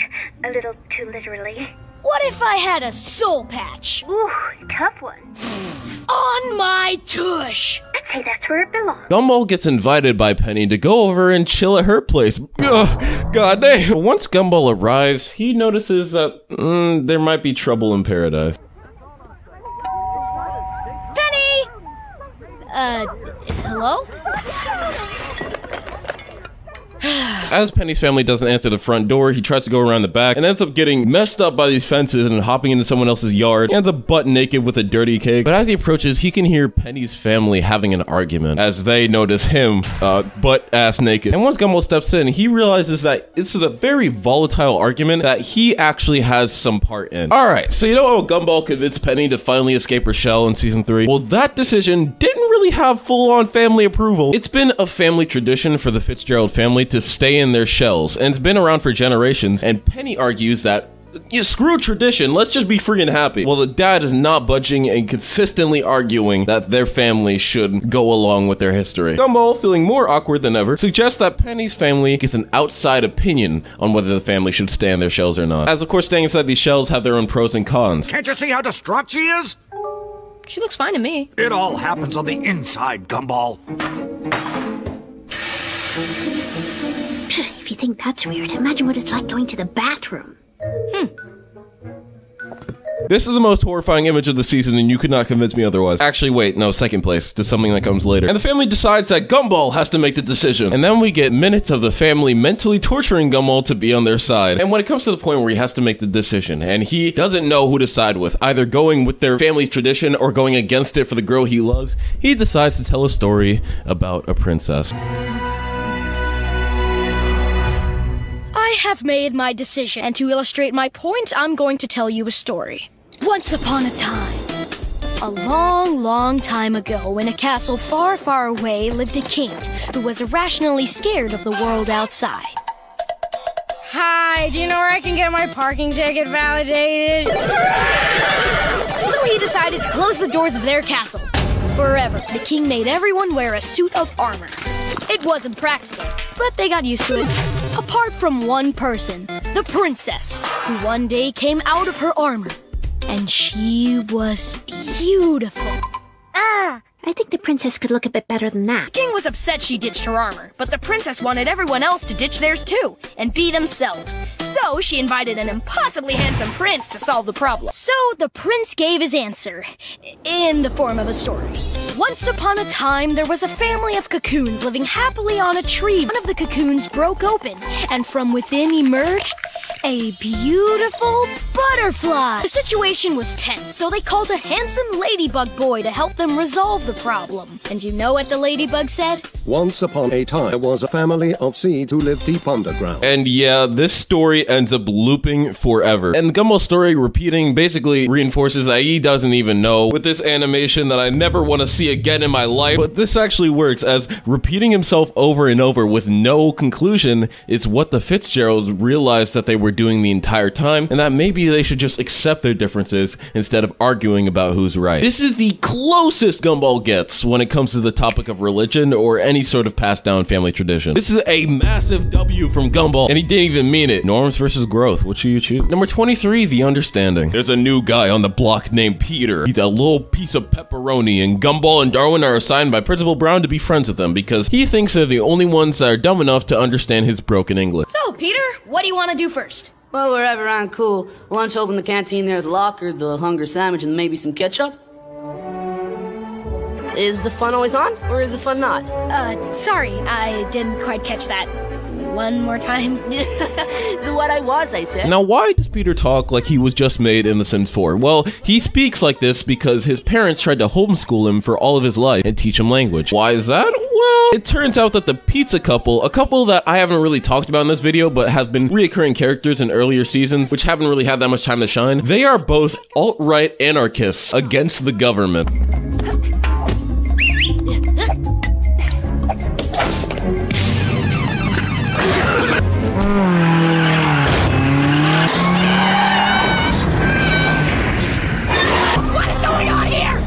I thought Peter explained all this to you. Yeah, he might have. Well, we know you boys share our views. Peter's always saying how you agree with him on practically everything. About what? About the government.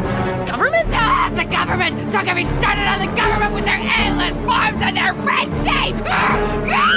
Oh, it's the next left, honey. And the boys accidentally agreed to come and hang out with Peter and his crazy family in the destruction of hundreds of banknotes and birth certificates so people can be free from the government. Pulling out all the stops with the new Gumball topics as they hit flat earthers and the damn government always banning me off Twitter type of people. These pizzas also don't use the internet and left evidence all over the place with multiple crimes. Also, I like this episode, and I did like Peter's lines as well because I can understand Peter. I can understand him. Y'all just aren't on the same level. I'm built differently. Number 24, the ad. After Richard's spends the Wattersons' last money for the month on a beautiful horse, they are dead broke. So broke they gotta eat goddamn air for breakfast. So to get a little bit of cash on the side, they turn their home into an Airbnb, a home where people can rent out and stay for a few days. And the first customers are these two lovely goats that quickly realize that this home isn't very normal. You see, since the family have nowhere to go, they've all been secretly living in the house while these two old goats use up their house, stealing their food away from their own customers. God damn. That is until one incident where both of them get knocked out. And to make it seem like they weren't knocked out and like they had a great and good vacation, the family scramble around and haul around their lifeless bodies, taking photos of them, making it look like they had fun. The stupid like Weekend at Bernie's type plot was aight, seeing them find more and more ways to be creative and scam them out of their money. Is it weird to say I love when this family breaks the law? It's just the facts. And facts don't care about your feelings. Number 25, the ghouls. This is Halloween. This is Halloween. Halloween is pretty dumb. So Carrie explains to the boys why she isn't really a fan of Halloween anymore, as it's not fun for ghosts anymore. No one's afraid of ghosts. No one even thinks about ghosts. No one cares about the freaky and haunting stories that are told in these Halloween horror movies or these freaky urban legends passed from kid to kid every Halloween night. It's all about candy now. It's all about candy and posting the best Halloween costume and shit. And then we basically get to see a compilation of the ghost of Elmore and different references to ghostly figures like Freddy Krueger or the Ring Lady, basically going around Elmore trying to be scary and failing miserably. So Gumball and Darwin decide to help her out by helping out the ghosts and setting free many more demons to make people actually afraid. And it leads to... That's gonna have to do, because I don't think we're ever gonna be able to leave our house again.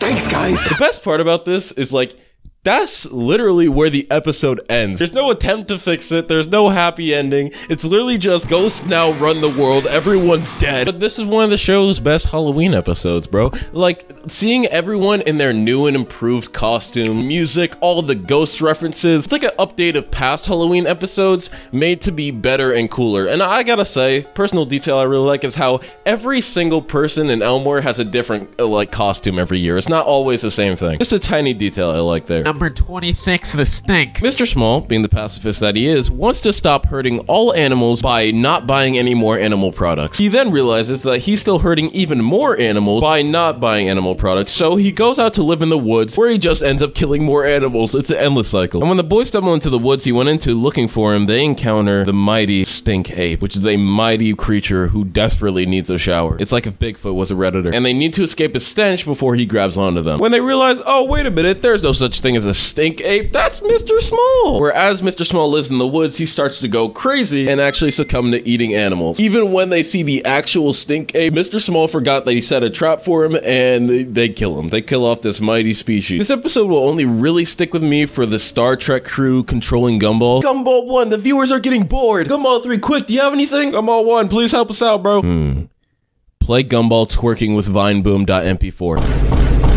Number 27, the awareness. Gumball was caught one day on a walk to school being insensitive to plants, calling all plants useless. Ah, well, it's only Green Week. I mean, there's nothing special about plants. Think about it. Superheroes are all named after animals and insects for a reason. Only to have a plant literally walk right by him. Goddamn racist. And to make it up to him, Gumball tries to become cultured and acquainted with plant life, which only leads to him being more and more offensive as he tries to appropriate plant culture. And then Leslie ends up making a bunch of lies about things that plants do so he can go and do all this crazy stuff.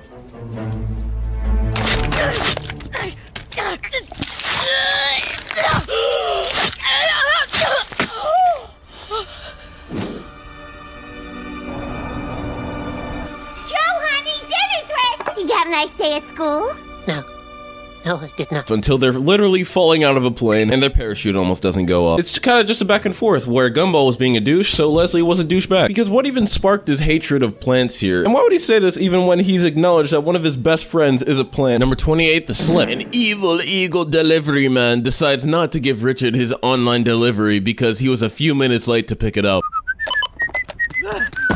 I caught you. I can take my package now. I'm sorry? You're confused. For my fancy clothes, you must think I'm some sort of wealthy lord. But I am actually Richard Watterson, and that package is for me. So I'll take it now.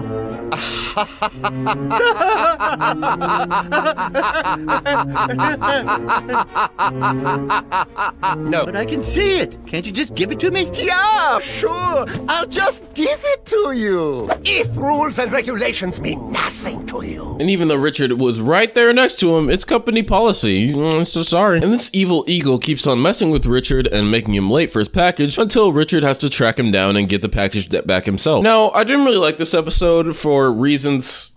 Anyway, next one. Number 29. No, let me explain. You didn't have anyone to root for. Gumball and Darwin act like brats. The delivery guy is cruel and for no reason, and he just pops up so randomly. And Richard is just Richard. His whole bit revolves around how dumb he is, and I get that, but sometimes he's so dumb, it gets annoying, and it just brings a whole episode to a drag. Number 29, the drama. Darwin and Carrie, or Carwin, or Derry. The W couple are getting along great as of recently, going on dates, sharing their lives, which seeing these dates is really cool to me because it really shows the dichotomy in their two characters. How Darwin sees the world as beautiful and you should be nice to everyone and how life should be appreciated. And Carrie, 300-year-old ghost girl, can see demons all around and doesn't really care about life. And just seeing these two end up getting along and have fun is so goddamn cute to me. They end up sharing their lives on social media, which only makes people like Leslie and Masami jealous, which makes them wonder if there's any behind the scenes drama with the couple that they're hiding from everyone. So they go to Gumball for him to spill. What do you want then? Carrie and Darwin, come on, dish the dirt. There is no dirt. They literally look like what you get when you search perfect couple online.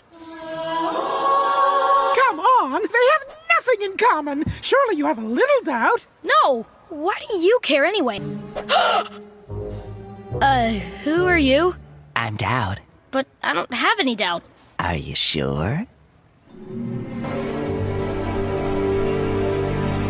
Are you really, really sure? Mm-hmm.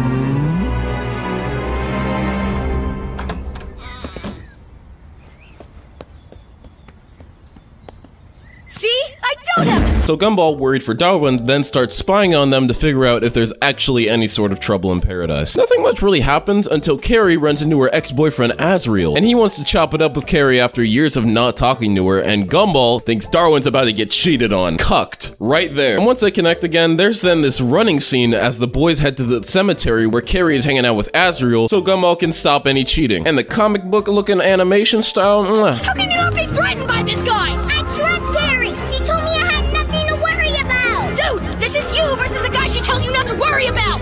I'm not sure you understand how that meme works. There are a lot of Gen Z memes in this episode, like others, but I like them a lot better than some of the other ones we've had in this season. And by the end, when they actually see that Carrie wasn't cheating and her and Darwin connect, this sick animation change, the dates at the beginning, really carry this episode to be hugely enjoyable from start to finish. Number 30, the buddy. Speaking of dichotomy, the unlikeliest of friendships, Jamie, the brute, and Anais, the brain. Both are sent to find out who installed a virus on the school computers. Now, the reason that these two specifically were paired together still doesn't really make that much sense to me, but it doesn't really matter because the matchup is actually pretty good, surprisingly. Similar to the Darwin and Julius episode, we see two characters with no previous interaction, complete opposite personality traits, have an episode with them both as major characters, and I really like that sort of premise. It answers a lot of what ifs I had about the series, and it shows that they're experimenting with new things and new combinations of characters, as this being another time where Gumball doesn't show up once. And I just like how Anais going around trying to solve this case with her brain using detective clues, and Jamie just brute forcing everything. I also think it's cute watching Anais try to be cool and threatening with her 3-2 head ass, and I'm happy to say this is the best we've seen of Jamie in the entire series. Just a cool girl who's funny, not trying to constantly kill, beat, or abuse people is my favorite sort of Jamie so far. The season's on such a good streak, man. It feels like they've matured and really come into its own, and they're refining past ideas and making them great, or introducing new little elements to it to make them even better. Number 31, the possession. Sometimes we'll attach memories to possessions that were significant at the time of those memories, but it is important important to know when to let go and move on from that object. The Watersons want to get rid of their old-ass fridge because it barely works, and Richard can't just watch them get rid of it because that's his favorite fridge, so it has so many memories attached to it, he can't just get rid of it. But then Granny JoJo showed up and she reveals that she actually bought the fridge from the Awesome Store, and we find out the fridge actually stores memories and leads to the alternate icy dimension like it's Narnia, and the family need to help Richard let go and get him out of this fridge dimension and save him from the past. A fridge that goes to Narnia is such a Gumball theme to an episode, and I do like how they're using the Awesome Store for more episodes. I think this guy in the van holds more potential than most of the characters in the show, with all the crazy stuff he's got going on in the back there. But regardless, Nicole getting along with Granny JoJo was nice to watch for the first time ever. Number 32, the Master. And by Master, I mean Dungeon Master. Because the Watersons, after having one rough night, try out Dungeons and Dragons, a game about using your imagination in a show about an imagination. Combination is A1. And Richard is the DM here, and he's the main thing I liked about this episode. He had such determination and patience to make this story work. It's crazy. You would wish that you had Richard as your DM, because he just works through all the family having their disagreements and trying to form a story out of their scuffles and breaking out into fights. Because at this point, the whole family was mad at each other and having a lot of infighting, and it annoyingly kept on breaking the roleplay. No matter what, Richard stuck to playing the game, and in the end brought them together to beat the final boss. Reminds me of the console from season 5 with the game literally coming to life, but this time it's the whole family together. I don't have much else to say, but D&D plus Gumball goes hard. Number 33, the Silence. After long years of conversation and friendship, we've gotten to the penultimate point. Gumball and Darwin have run out of things to say to each other, and there's a deafening silence between them in most of their conversations now. So they try to look for any solution to solve their silence issue, including alternative medicine.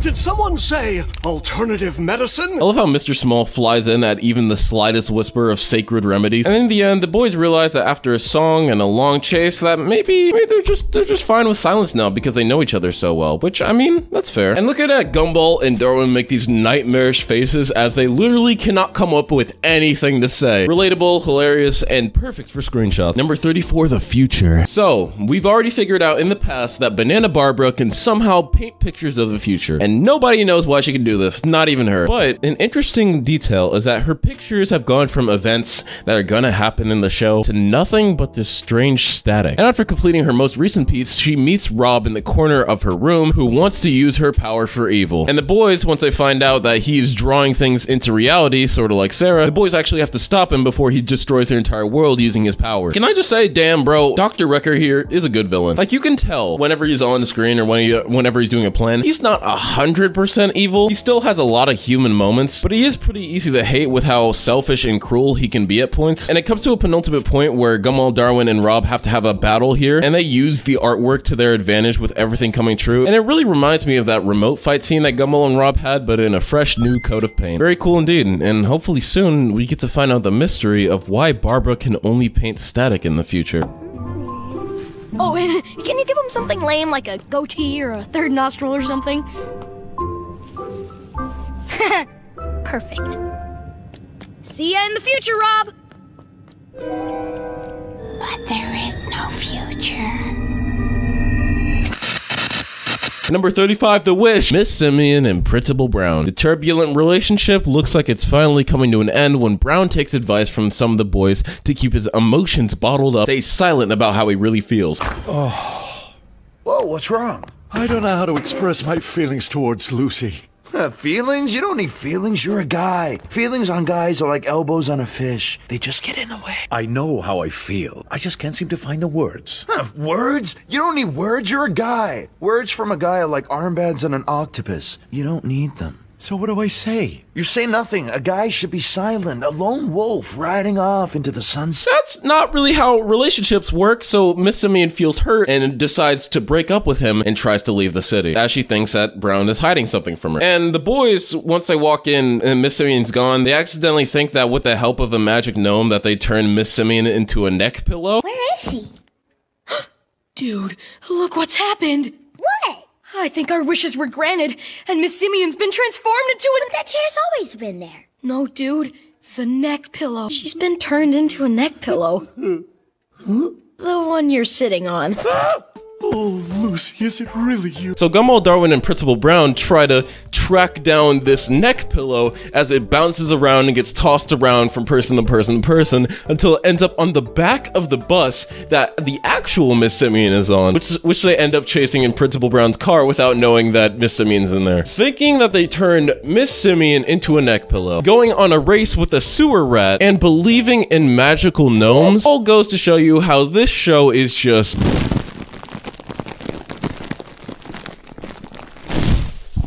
wacky as fuck, dude. But honestly, dude, I gotta say, I wasn't really feeling most of this episode initially. The sort of idea of it, believing that Miss Simeon got transformed into a neck pillow was a little bit too wacky, but I get they weren't trying to be serious here. It's all wacky, fun, and jokes. I just didn't find it all that funny, so I think it's just okay. Holy shit, I can be SpongeBob. Number 36, The Factory. It's bring your kid to work day for Richard, even though he doesn't really have a job. So the kids beg to go over to Nicole's job at the Rainbow Factory. And Nicole refuses because Gumball and Darwin are Gumball and Darwin, and I completely understand that. Like, seriously, if you invited Gumball and Darwin over to your job, they'll probably find a way to put your nudes on like a billboard and blow up the entire factory. Oh, okay, they actually blew up the factory. Nicole is interviewing 2 investors for a very important business meeting at their job. But after seeing how miserable the whole establishment was, the Rainbow Factory not being full of rainbows, the boys try to help Nicole in her meeting by hitting the big red button, and boom! They then have to try and escape the factory and override the toxic gas like a saw room. And they have to fight through everything, and luckily they manage. And the episode ends on a good note, a fully good ending with this whole huge corporation coming down and Gumball and Darwin saving the day. Crazy, bro, a fully good ending where there's no last second twist trying to be squeezed in. They just managed to save the day and everyone gets a raise. Good for them. Number 37, The Agent. Darwin! Darwin! Darwin, where are you? There you are! Oh, man! My makeup's running. Gumball becomes 007 in this episode, and it goes hard. Gumball and Darwin are forced to walk around looking like the world's worst prom couple. I mean, to be honest, Darwin looks kind of bad. And because he's dressed like one, this whole episode revolves around Gumball pretending to be a secret agent, being assigned by Principal Brown to find who's been stealing various items from the school PA system, toilet paper, and even Bobber's body parts. And you know for a fact that this episode being themed around James Bond, that the music will slap just as hard as it does in the films.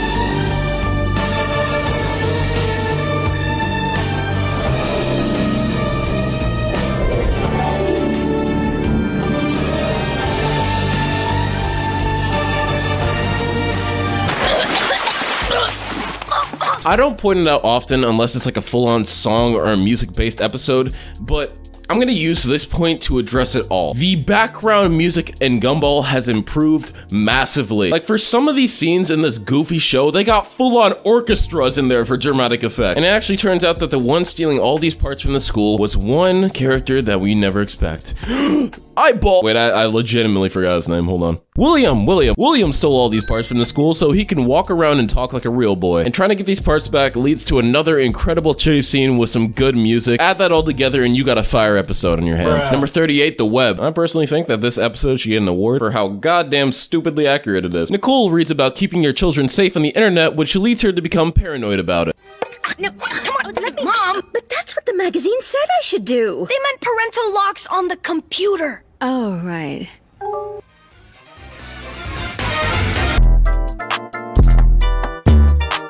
After seeing this, the boys kind of question her knowledge about current technology and find out she's gone full-on mom. She doesn't know about antiviruses, she clicks on random links, she likes Minion memes. What in God's name is an email address? And as I go to her office to see other people of her age operating technology, it slowly starts to set into their minds that these are the people in power of the world, of business, of money. The people literally in charge of their entire future and lives don't even know how to use a mouse half the time. Which, if this is not the realest message that they've put in a Gumball episode, and at the end we get this really good song with a message that's still so relevant it hurts. We made it through the Ice Age, the Plague, and 2 world wars. But now we're facing doom with computers in the hands of dinosaurs. Feel the doom impending, cause stupidity is #trending. They go online, click every link like puppets of Big Brother Inc. Surrendering their privacy to every pop-up ad they see. Feel the doom impending, cause stupidity is #trending. trending. Stupidity is hashtag trending. It's one of my favorite songs in Gumball because of all the dumb stuff you see on the internet. It's all just compressed into this actual good rap, and I like the visuals here and the animation around them. It's one of the best cultural reference episodes for sure. Number 39, The Mess. Let's take this season 1 episode and push it somewhere else. Gumball and Darwin are assigned to take care of a small child. This time, it's Penny's adorable little sister, Polly. Being sleep deprived the night before from looking at memes all night didn't really help at all, and the two end up losing not only Polly, but their whole grip of reality, as they constantly fall in and out of consciousness as they're trying to look for where Polly went. And after they stumble through the day, they wake up beaten and battered, but with Polly in their hands. And since they can't really remember what happened, Polly explains how she was with them the entire day through their stumbling around, and shows the different antics they got into while sleep deprived with her, including tackling this dude and starting a kissing booth. Okay, but what about the fight with Tina? That happened when you bumped into a charity worker who asked if you wanted to save a child. They only wanted a couple of dollars, but apparently you guys decided to give above and beyond. This is all for you, Polly. Okay, Tina, let's get on with it. Actually, I'm in line for Darwin. Sorry, but I'm the only one who's allowed to kiss Darwin.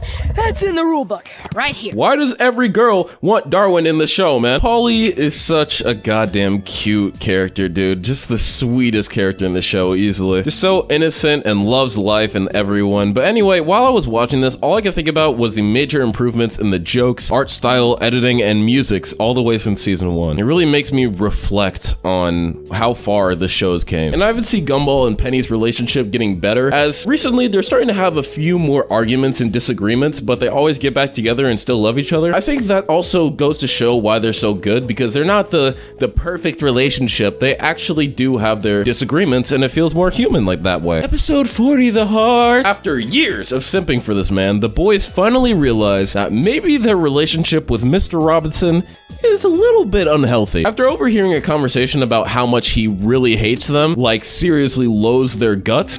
Yes, the ones I hate. Yeah, I roped those dopes into installing a new defense system against themselves. They're bigger suckers than leeches, making major life choices based on their horoscopes. And they're so ugly. The little red one's got a face even 2 mothers couldn't love. And the blue one is like a visual version of drinking orange juice right after brushing your teeth. They then take some time away from him, and while they're gone, Robinson finally realizes how much of a douche he's been to these little kids their entire life. And we realize that Mr. Robinson has this sort of inability to commit to feelings and actually express what his heart feels, with him being so cruel for so long. So he tries to connect back with the boys, which doesn't work initially, but the clips out of context are so goddamn good. I don't see how things will ever be the same again, short of brainwashing them. But of course, how to brainwash children. What did you do? I followed the advice online. He even connects back with Rocky as he talks about how to make friends with these kids again. Let's play a game? Poke.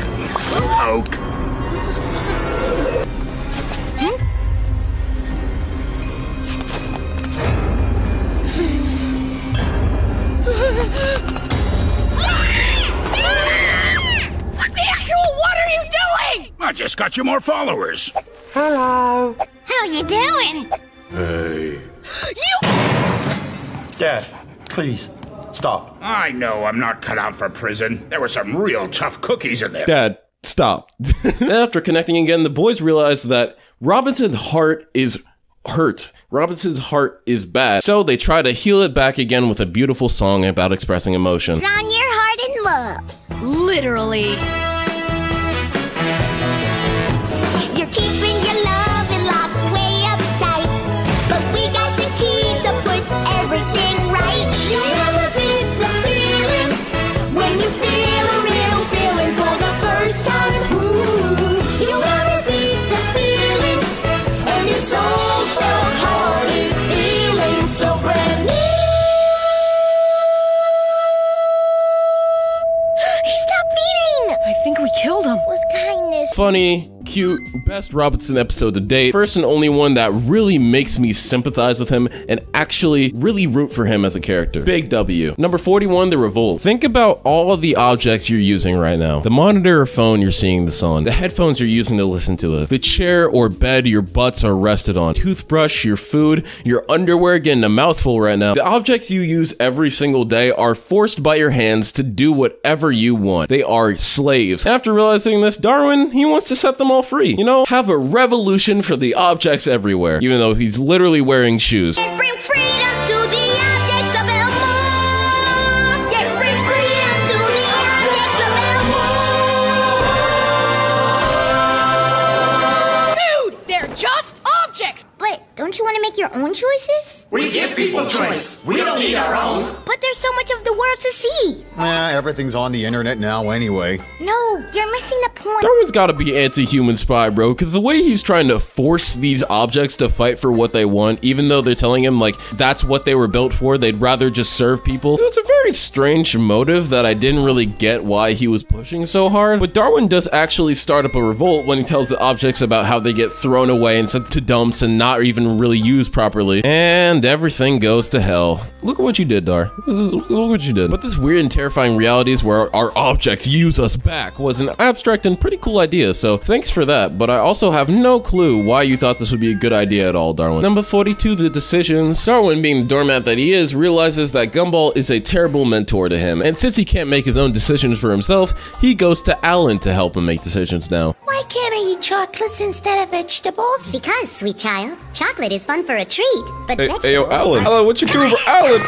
Alan! What? Alan! And technically his life improves, but eventually he starts just becoming Alan and being controlled by him like a little virus. But Darwin really has to learn to be his other person, as he's just starting to become a copy of whoever he spends time around. Thankfully though, at the end, he doesn't end up choosing either side, as the mall starts to literally flood, and Gumball and Alan try to save it, but they also end up almost drowning. Darwin finally has to think for himself and save them both using his fish abilities, and it's a good message about thinking for yourself. I don't know when Darwin became so comfortable with being called a sidekick or a doormat, Gumball's assistant, all that. Wasn't there literally a whole episode on how he hated being called that everywhere? But I guess he just decided to come around to it. Darwin has a really weird change in characters for these last 3 episodes. I'm not fully a fan of it, but I do like how he did come to and start making decisions for himself. Number 43, The BFFs. So y'all know furries, right?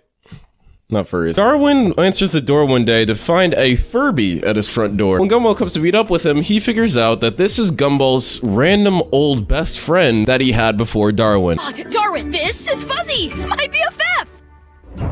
Oh, pleased to meet you. And he never talked about him up until that point. And you know, Darwin's not jealous at all. Not jealous whatsoever. He doesn't give a darn. And he wants us to know that he doesn't give a darn. So how long were you guys a thing? A few years before you arrived and before you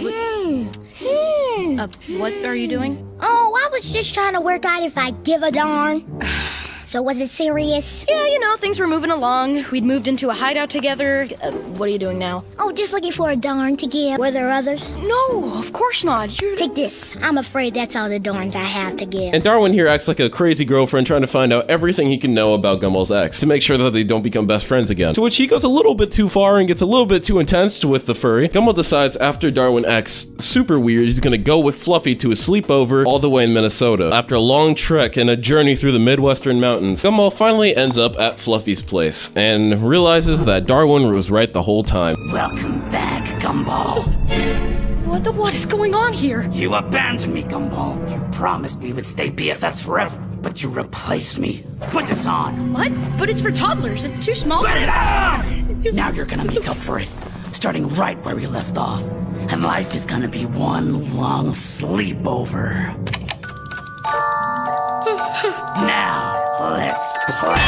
Until Darwin shows up to save the day, and then a chase scene ensues as they try to escape. There were things here that I didn't like about Darwin and things that I did. What I did like was the I don't give a darn, and him being jealous can be sort of cute sometimes, kind of similar to when it happened in The Bros. I just don't know how over the course of this latest season, I feel like Darwin is de-aging. Like there was one point where Darwin started standing up for himself, really started coming to his own as a character, having his own life, making his own decisions, but now he just sounds younger and acts more immature than than ever before. It's really weird to me. So territorial over Gumball and waiting for him to be at the door for hours like a lonely puppy. But Gumball is funny, and Fluffy as a character, even though it was really random, I think he'd serve its purpose and made for some funny jokes and reminded me that Furbies exist, so I immediately hated him. And here we get to it. Episode 44, The Inquisition. As of 2022, the series finale, the final episode of The Amazing World of Gumball as of right now, and it's not that good. So the time has come. The superintendent of Elmore comes down to visit Elmore Junior High to see if everyone's in order and to like boss him around to be better. And the boys seem as suspicious, and I don't really know why. I mean, it's not like his name is Mr. Evil or anything, but it's also because it seems like he wants to destroy Elmore's cartoonish antics completely. Him being a real human wants to ban all fictional activities or anything that breaks the laws of real-world physics. And after seeing their friends transform, Gumball and Darwin realize something dastardly. He's trying to turn everyone in Elmore into real-world humans just like himself. Gumball, Darwin, you're next. Masami? Sure, we'll be right with you. Who are you? I'm Tina. Who are you? I'm Tobias. Who are you? Saucy? Yeah? Okay, that's a massive improvement. Trust me. This is in your best interest.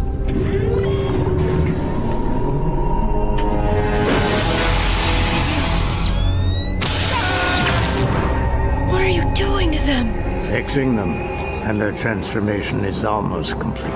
Almost?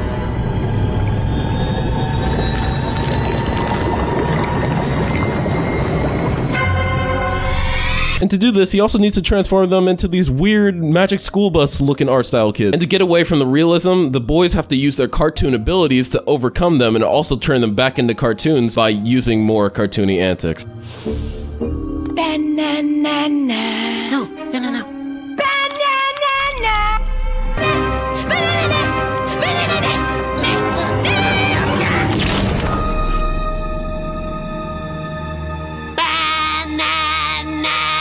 Like hitting the floss on Banana Joe. And after being able to fix everybody, once everyone's turned back, Mr. Evil gets folded.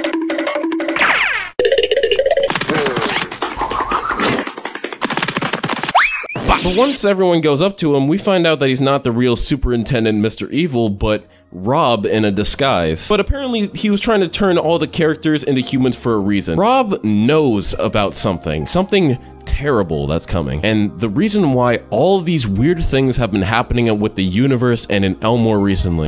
Live in ignorance about what's gonna happen here, or listen to what I have to say. It might just save your lives. Okay, good. And he's about to say what it is until he gets just absolutely curb stomped by Tina. We time skip to later in the day when everyone's left and Rob experiences the first stages of whatever he says is the end.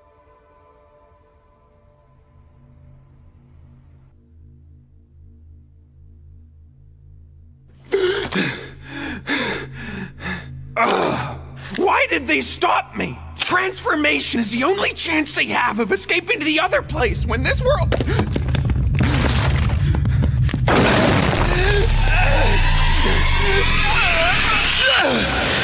Oh no, it started. Rob fucking dies. And we're left on the to be continued as we wait for the final Gumball movie to answer all of our questions. Nah, bro. This didn't even really feel like an episode or a finale, but more like a teaser to set up the movie more than anything. If we're gonna count this as a whole on episode, I don't think it's a very good one. Super evil guy we've never heard of shows up, tries to ruin all of Elmore, turns out to be Rob, then gets beat up for no reason when he tries to explain why he did everything. Seriously, there's no reason why Tina should even do this. Everyone was ready to hear him speak, but for some reason no one had a problem with her beating the shit out of him. Also, why did they just leave him there in the school? The two good things about this one though are really good things, like Gumball and Darwin using their cartoon abilities to get around these real world characters. And that ending, oh, the suspense, I like it. It's a good build up. But the rest of it, I just kind of felt indifferent. It's pretty mid. I don't think anything could have prepared me for how accurate this ending ended up being. This whole plot was based around some real guy coming to Elmore trying to turn everyone real and get rid of all the cartoons. And initially I thought like, oh, okay, what a weird premise, until it actually just happened with Discovery and Warner Bros. Along with HBO Max deciding to just not host the Gumball movie anymore or a bunch of other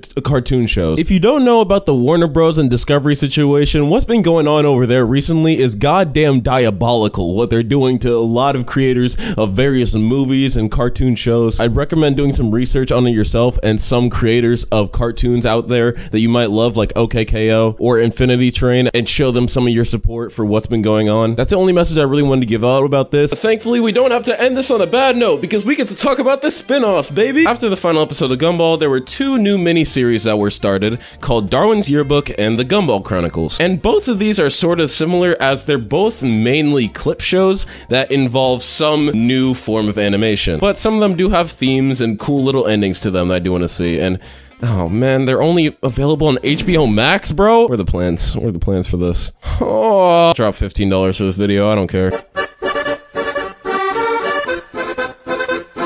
So I just sat here for about 2.5 hours and I don't know what to say. I don't really know if I could rank these individually as they're all so similar and some of them even lead into each other. But yeah, most of it is just showing past clips that I've already went over and with little smidges of new content added in. Just to review them real quick, Darwin goes around the school and asking who could be on the cover of the yearbook, going to various people to see if they have a good picture to put on it. And one thing I really like is that we get to see a little bit more detail and a little bit more personality of the characters that are consulted. In the first one with Banana Joe, we see is a goofball that loses all the time and he's a little bit wacky in the head. The next episode is Clayton, but Clayton doesn't even show up in it. It's mostly Tobias, as Tobias is selfish and wants to be on the cover of the yearbook. Yeah,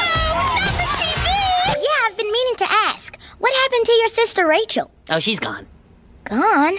Like, gone the way of the dinosaur? No, gone to college, obviously. Anyway, cool party, right? Next one's probably my favorite because it's about Carrie. Hey. Hey. Hey. Hey. What you thinking about? Us? Me too. I just need me a Carrie in my life, bro. Also, one of my favorites has got to be Alan, because that's where we really see the negative side of it. During the dialogue, it's revealed to us that Alan has only been doing a lot of these good things because he has a massive ego and wants to be seen as this god above everyone else. Cool. I'll go with him then. What? Yeah, there's so much going on there. Okay, thanks, Alan. You're a star. Cool. But, I want— Bye! Okay then, Gregor. Oh, my bad. They weren't meant for you. I was trying to drag them to the trash. Please, delete them. I look awful. Okay, bye! They're all done. I mean, we always knew this, but it's only being reinforced now. Then we have Sarah's funniest moments, and we have this little compilation that's actually a parody of My Name Is by Eminem. And last but not least, we have the teachers, where Darwin decides on a teacher to put on the front cover. After that's the Gumball Chronicles. You see, during the Halloween episode, the ghouls, Alan and Leslie come across the ring lady, who then shows them a tape of the creepiest things that have happened in Elmore, and how they all relate in one very weird way. In all of these terrifying clips, there's one entity that resides in all of them. Oh, surely you can see it. I can see I need a facial. Wait, I can see him. He was behind the pillar, right? Yes, Alan. And your family has been affected by him more than any? Please, I have a son! Oh, the clown guy. Yes, the clown guy. 3, 2, 1. He is always watching. Why would you hide a scary clown through a window inside of a... For every scary thing in Elmore, he is there. Hiding in plain sight. Lurking. Waiting. The clown is everywhere. Huh? Yeah, I mean, neat editing, but I saw that twist coming about 10 minutes ago, sorry. Oh, I feel silly now. I guess there's only one more thing to say. Go on. Happy Halloween! No one knows why he's there or how he gets there. After this is when the school president arc starts, where Gumball wants to run for school pres, but he has no one as vice president to help him out. Gotta ask everybody. We know what happens if you ask Penny. Almost broke up. Okay. No, how about Leslie? Leslie's cool. That's right. He's almost killed him multiple times. All right. How about Bobber? Dangerous robot. It's not long until Gumball realizes that he's only really compatible with one other person, and that's Darwin. But Darwin's already running for president with a knife, so there's not much he can really do. And after facing the reality of the situation and the responsibility that comes with being a school pres, he drops out. Then right after that, the 3 episodes, Ancestor Act, Mother's Day, and Elmore's Most Wanted, are all themed clip shows based on the Watterson family, Nicole's funniest and scariest moments, and Richard breaking the law. And bundling these all together, I'd say it's a really nice and enjoyable 2.5-hour ride that I would actually recommend to people if you've seen the series or not, because it does a good job introducing you to various characters and still showing you various clips even if you don't know the context. I really saw it as positive and it felt really nice to see. If I was going to rank them individually, I'd group them up into like these single big episodes. I'd put the Gumball Chronicles above Darwin's Yearbook because Gumball Chronicles told more stories with it, and Darwin's Yearbook felt way more like a clip show. Oh, and how could I forget Waiting for Gumball? I totally didn't find out about this today, which was a short Cartoon Network mini-series based around the art style they used in the Puppets episode, where they get into more silly and funny antics. I'm gonna be honest, each episode is 1 minute. I didn't really feel like ranking this one. It's more original than the other spin-offs, so I'm gonna put it in the middle. Anyway, that's that, baby. All of Gumball done. Let's go. This video is gonna be sick.